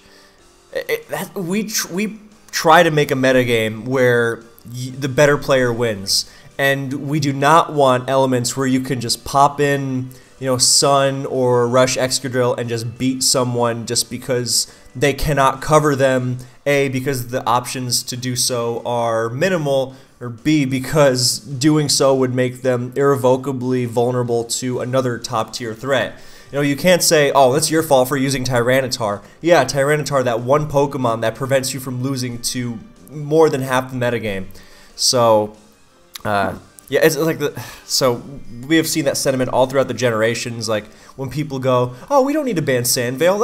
That's the risk you run for running Sand." So I've silly, because you can't justify punishing something by including something uncompetitive, because then all of a sudden the whole metagame is going to unravel in front of our eyes. And yeah, broken text broken is part of what Black and White is, like it or not. But that argument itself is just completely filled with spite instead of actually competitive and genuine intentions. And that's when I start to have an issue with these people who are chirping their songs. You cut out a little bit there, but the general sentiment came across. So speaking of anti-competitive stuff, then so now we have a pretty good metagame now that we've banned Sleep. So do you want to take the reins on why Sleep was dumb and anti-competitive, and why everyone was very glad to give it a ban? So, Sleep this generation, for those of you who don't know, doesn't reset upon switching out. My voice good now? Okay, good. So, let's say on turn 1, I use Spore with my Breloom on an Amoonguss. And by the way, you can slip Grass types this generation as well. So, therefore, it's Asleep. And let's say I stay in turn 2 as they go to their, I don't know, their Heatran. Sure. Now, Heatran threatens me out, so I got to switch out. So all of a sudden, I've not woken up, and I take it to a sleep turn. So if I come back up, I'm going to wake up, right? No, you sleep turn reset to 0. So all of a sudden, you're basically down a Pokemon. Because of this, players adapted to sleep by running things like Sleep Talk on Specs Latios and Amoonguss in the 4th slot, even so Check Bloom, and even things like Choice Band Dragonite here in Black as well in the 4th slot. And this did make it so that Sleep was semi-manageable. I will say that, but it also produced this whole thing of Sleep Talk Roulette, where if your Choice Grab Landorus T or your Latios with Specs picks the right moves on repeatedly, it's suddenly gonna just make it a complete sheer guessing game around that, which is stupid in and of itself. But then you couple that with the fact that you're basically forcing a Pokemon to be used as Sleep Otter on every team, and it's like, oh my god, why is this so disruptive? Why is this so restrictive? And then you couple with the fact that Amoonguss and Breloom, two of the premier Pokemon metagame, are abusers of this, and it's like, wow, I have to go so far out of my way to combat this. Maybe this is the problem. Maybe Sleep, when turns don't reset upon switching out, actually is fundamentally uncompetitive and broken in the metagame. And, well, we actually had a vote on it, and it was basically unanimous, I believe. It was very close to it. So it turns out that all along, something that, okay, it took years to develop. It took years for Sleep on Breloom and Amoonguss to become mainstream. And it took years for people to react to that. And it took years for us to kind of notice the semblance of that reaction, because keep in mind, this is a metagame that's very old, so things do take time. Developments are kind of incremental, but finally we were like, wow, okay, this needs to be banned, and we worked on it, and we got it done right before SPL this year, and now Sleep is long gone, and I am very appreciative of that fact. I think the metagame we have now is my 3rd favorite Black and White of all time. I'd say it's up there. It's either 3rd or 4th for me. Yeah, so, a lot of people say, oh, well, Latios is too good now that it doesn't have to run Sleep Talk, so now Latios is broken, and before it wasn't because it had to run Sleep Talk. What is your rebuttal to that? My rebuttal to that is that, A, Latios, in my opinion, is broken, but if we were to ban it, then a lot of other things would be broken, and it would deface the whole metagame, and at some point you do have to draw a line, and I agree it's arbitrary, but I think that we would be opening a can of worms that would never close again. And I don't think anyone wants to do that once they view the whole risk versus reward of the situation. But I also think, wait, if I just don't add one more thing, I don't think that Sleep Talk or not is the difference between Latios being broken or not. That's so what I wanted to say. If Latios is broken Yeah. without Sleep Talk, or then it's probably broken even now, with. it was broken before too, or the difference is so marginal that you would vote ban regardless, in my opinion. And Yeah. therefore, why weren't you proposing this before when we were making more active changes? Yeah. The fact that it matters, you weren't before because you realize this can of worms, and now you're just trying to nitpick and open another can of worms when realistically, Black-White has reached a point of stability. Yeah, I mean, right now it's a good balance between, yeah, you got to run the stuff that handles the metagame like you always have, but at least now it's manageable again, and you're not constantly, like, remember that game where Ojama couldn't handle We Three Kings as Landorus because every time it kept sleep talking the right move, and you can't predict that. So it was a positive to remove that from the tier. Yeah, sleep talk roulette is what I call it, and it's stupid. It's arbitrary. It's guessing work, and there's nothing you can do against it. And if it ends up getting the right move every single time, then you've turned a game which you should have lost into a game you should have won based on sheer luck. And I get it. There are luck elements in the game. You can't avoid that. But when sleep itself is already completely busted in my eyes, it's just one of many other reasons to put on the top of the pile for why we should have banned it. Yeah, I agree entirely. It was... and we did. Yeah, thank God. And for the record, it was a vote. It was not just like an outright ban. We got a very strong majority with this ban. Yeah, nobody except like 2 people wanted it to stay. So, Latios, I mean, it is a dumb, broken Pokemon, but it's necessary to the balance, I would say. If there was one Pokemon I could remove from Black and White, it would be Keldeo, and here's why. Building teams is restrictive enough as is, and building against Rain is already pretty restrictive. But in Black and White 1, Rain wasn't even that good, and this was because you could run a variety of 2 water resists on your sand teams, and that made it a lot easier to deal with.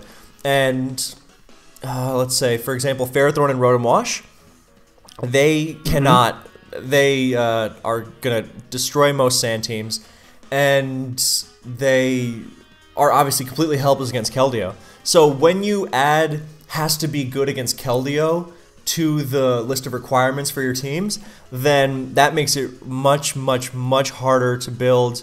And, you know, Keldeo is also insanely busted on its own because it's fast, it's strong, it has a very small list of counters, again, the restrictive factor, and it can, of course, breeze by those counters with little support, because either you have Pursuit on Sand, or you have the sheer power of Rain, which makes Hydro Pump just stupid. And it's too fast, it's too strong, it's too easy to support, and and most of all, it really restricts the teams you are able to build. And thus, I think Black and White without Keldeo would be very good. But I recognize that most people are not going to feel about this as strongly as I am, and you know, I would not mind a metagame with no Latios and no Keldeo, but if I just had to pick one, I'd definitely pick Keldeo, because that will open up a lot of possibilities in team building. So yeah, I'm with you. If I had to ban one single Pokemon, it would either be Politoed or Keldeo. Politoed because Rain, Keldeo because of the reasons you stated. But personally, I think I'm fine just leaving the metagame alone as is. Yeah, me too. There's, like, you could say Politoed. I mean, I would like a metagame of just Sand and Weatherless, pretty much, because Sun is completely dead now, as it should be. Stupid cheese with Dugtrio is nonsense. You know, the Cresselia, ugh, gross. But, you know, just Sand and Weatherless, that would be a great metagame to me. I think Sand on Sand games are great. I think Sand on Weatherless games are great. There's a lot less reason to run T-Tar if you can run Weatherless, because stuff like Jirachi is a great check to Latios as long as it's not also, you know, Rain-boosted Surf, so it gets another stab. So, yep. and you can run Weatherless a lot more easily when you're not getting ripped apart by, you know, Unkillable Tentacruel or Life Orb Starmie or Keldeo, of course. So I would like that, but I recognize it's not realistic as it uproots the identity of the generation. Yeah. And while that's not a competitive-minded move, I get it. You know, it's not unreasonable. So whereas Keldeo, I think there would not be a big there would not be as big a domino effect. I don't think you can remove Latios without removing Keldeo, because Latios is the best de facto Keld check, and Latios really sucks. It's so weak. T-Tar just completely obliterates it, and Latios doesn't threaten nearly as much in return. Part of the reason Latios is so good, it threatens Keldeo with more offense, and Latios can't hope to replicate that. The extra bulk does nothing, functionally. So I don't think you could have no Latios and no Keldeo, but I do think that since Black and White has found a way to deal with Latios in its own way, then you could have Keldeo and no Latios. No Keldeo and you could have Latios. Yeah, that's what you meant, yeah. Latios, you're going to have your teams warped in the same way because of rain, but Keldeo opens up more options for dealing with rain, rather than, okay, now one of my water resist has to also resist fighting, so I have to pick from this very small list. So, very small list of Pokemon that aren't even all that good, because Amoonguss with the Sleep Band blows. Yep. Yeah, so... It really does. It's awful. It really is horrendous. So there are like 3 or 4 teams I have with it, and those teams all absolutely fold if you can't get a burn with Rotom Wash or a trick from Latios onto Ferrothorn in the first couple of turns. Because Ferrothorn just sits there at this point, especially on rain teams against Amoonguss. If you can't sleep it, it sucks. Oh, that's another thing. If Trick is so broken on Latios, you just run another Sleep Talk user, and then you run Trick on it and make it broken anyway. Like, you can run Sleep Talk Amoonguss. I had a lot of teams. I would run Sleep Talk Amoonguss, and I was like, oh, sweet, I can run Trick on my Latios now. And because Sleep Talk Amoonguss was good. Or I could run Poison Heal Gliscor as a pseudo check. And, that's not always reliable, because if Amoonguss has HP Ice, then good night. But, on teams with like Amoonguss and Gliscor, then yeah, run Trick Latios, and, that wasn't making it any more broken than it already was. So, we're nearing the end here, but I have a couple more topics, 2 or 3 small ones. So, first one, even post-Sleep Ban, Breloom is amazing. Matter of fact, it seems like it's better than ever. Yes. So, people actually have been like innovating Breloom. Dice, for example, using the Sub-Punch set. We've seen different sets with Facade. I used the Swords Dance Facade set, and then eventually people started using that with Bulk Up too, or just like... Also, I think you mentioned sets with like Toxic and I think Stun Spore that have been seen a bit more sporadically, but it's still viable. I haven't seen Stun Spore, but I actually saw you using Toxic, so... Yeah, I thought that was your idea from RORP. Maybe someone else brought it up in our chat. No, I remember it, and didn't someone not bring it like right around the time SPL ended? I remember seeing it. I did not have the idea of Toxic. Okay, well, someone came up with that idea, and whoever that someone is deserves credit, but basically... Maybe it was like K-Tano or something.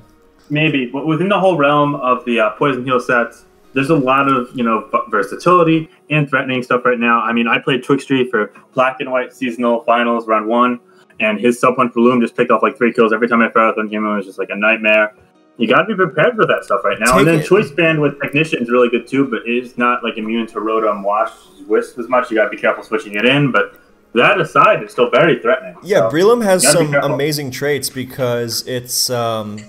it doesn't mind Scald or Rotom Burn, which are very similar. So that's a big, and it completely dominates Ferrothorn. Doesn't care about Leech Seed, doesn't care about Knockoff.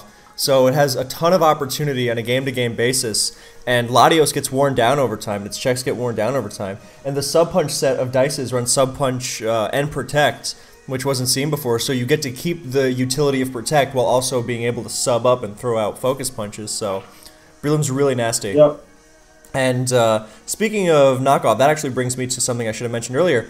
So at the very beginning, we were talking about how Ferrothorn changed everything. And a couple of years ago, I actually credit Sweepage with the first guy to use knockoff on Ferrothorn. And slowly people are realizing, oh my god, nothing handles Ferrothorn on rain besides Ferrothorn.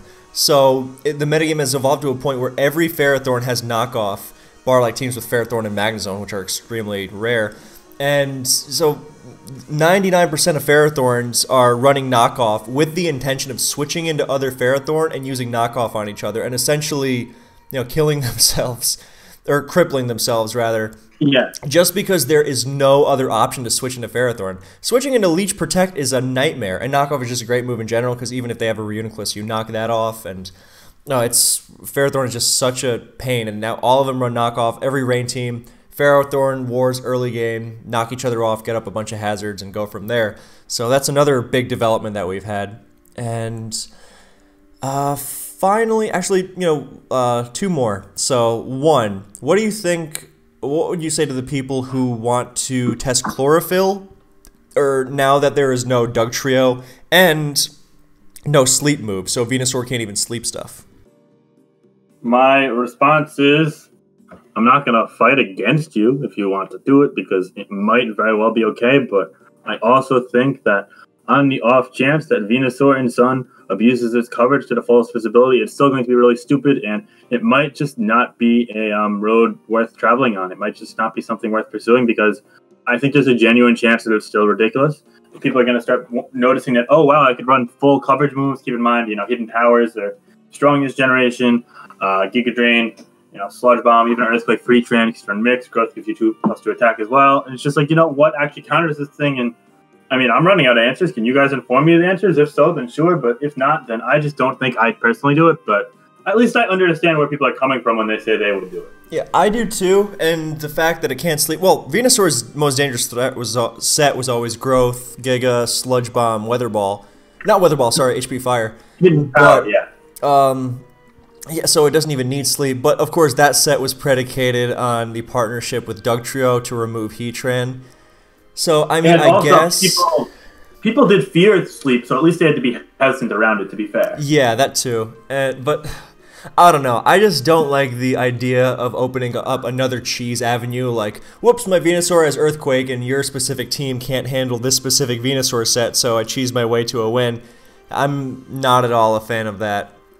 I feel like it would just make the tier a guessing game. Yeah, I don't love that. I don't think it would be a good addition at all. So, yeah, I mean, I wouldn't hate it per se, I guess, but I don't think it's a worthwhile addition. I just don't think we should have the speed boosting abilities in any weather. No Swift Swim, no Sand Rush, no Chlorophyll. I think we should just have all 4 banned from a tier like Black-White, which is so offensive. Yeah. Alright, so final little segment. What are some of your favorite memories of the past 10 years of Black and White? Let's say around 3-ish, although if you want to say more, then I'm certainly not going to stop you. Okay. Coming in at number 3 will be one that BKC and I sort of shared. Mm-hmm. The World Cup Pokemon 2018. I was on the winning team alongside BKC. I went 4-2, although one of my losses was against like a substance. It was a throwaway game in playoffs. The other clinch I reused. It doesn't matter. I did well. That's the point. I'm not trying to, flex. But that was, I think that was your real breakout tournament. Yeah. Well, yes and no. We'll get to that though. I went 4-2, and I used a nice offensive reins, and then I used this really nice Gliscor Sand team in the finals that we made together, basically. Oh, that was beautiful. And I won in the finals against Lack, who's a great player, and that was great. But I've had so many memories that just winning a tournament like that comes in at number 3. At number 2 would be SPL 7, which in my opinion was my breakout turn Black-White. I went 6-2 in Black-White, and I kind of gained my footing in team building, because before that I actually wasn't a super standard player, but I finally got the hang of building Sand and Rain, kind of balanced both the offensive teams, and I really got going. And by the end of the tour, we were out early, so I actually used some creative stuff. Like, there's a week I use like a Durant and some crap like that. But and Infernape and Rotom Cut, yeah. Oh, yeah, that too. But in the first, 5 or 6 weeks of the tour, I really was doing well. I won, 4 or 5 of those games, and it was really fun. And it felt like I finally got the tier. But all those memories, all these tournaments, and I played so many of them, almost too many to really admit without, laughing at myself for just investing that much time into it. But, hey, it's a game we love. We're passionate about it. But never be ashamed for how much never be ashamed for having a passion, guys. Yeah. Exactly. But the number 1 has to be laddering in late Black and White 1 on Pokemon Online on the alt IMP Finchinator. I mean, filled with rage and joy and so many other emotions. I was just grinding it out with this nasty rain and standard sand. I had a Scarf Heatran and a Allure Landorus. Scarf-Tran had its time. A Quiverdan Volcarona with the rest of the Testo. I had all these random texts. I was 14 years old. It was so fun. It was my first. It's what got me hooked in this game. You can't replace those memories. So hell yeah to that. I remember being young and having all the time in the universe, and yeah. So I'll just do my own 3. I'm not so sure. I don't even know how to rank them, so I'm just gonna list 3 and any. So first off, I'm gonna steal the black and white 1 laddering for you. I'm not gonna measure down to any one specific time, but I am gonna say a mixture of getting number 1 for the first time with my Reign team. I love that. That was the first time I had been number 1 on an OU ladder, and it was the current gen OU ladder, and that was a great feeling. Roscoe called me the king of the server because the number 1 player is the king of the server back on PO. And that was a great feeling. And then just black and white 1 laddering in general. I loved the metagame. I didn't really admit it because it had so many flaws still, but it was great. I made a ton of teams that were really good, and they worked, they were fun. I was messing around with stuff like Wishments and defensive Virizion, and I still had the tournament stuff like the Hippowdon, Scarfraggi. Impacting the metagame felt really good. Felt like that was where I was breaking out. And just whenever a team worked out, that was happening a lot back then. So black and white 1 laddering for sure. Because when I was making the team with Funkasaurus, and then we both got to like number 5 and number 6 at the same time, stuff like that. So that's 1 black and white 1 laddering from, let's say, January 2012 through like May, June 2012, which is a pretty long period.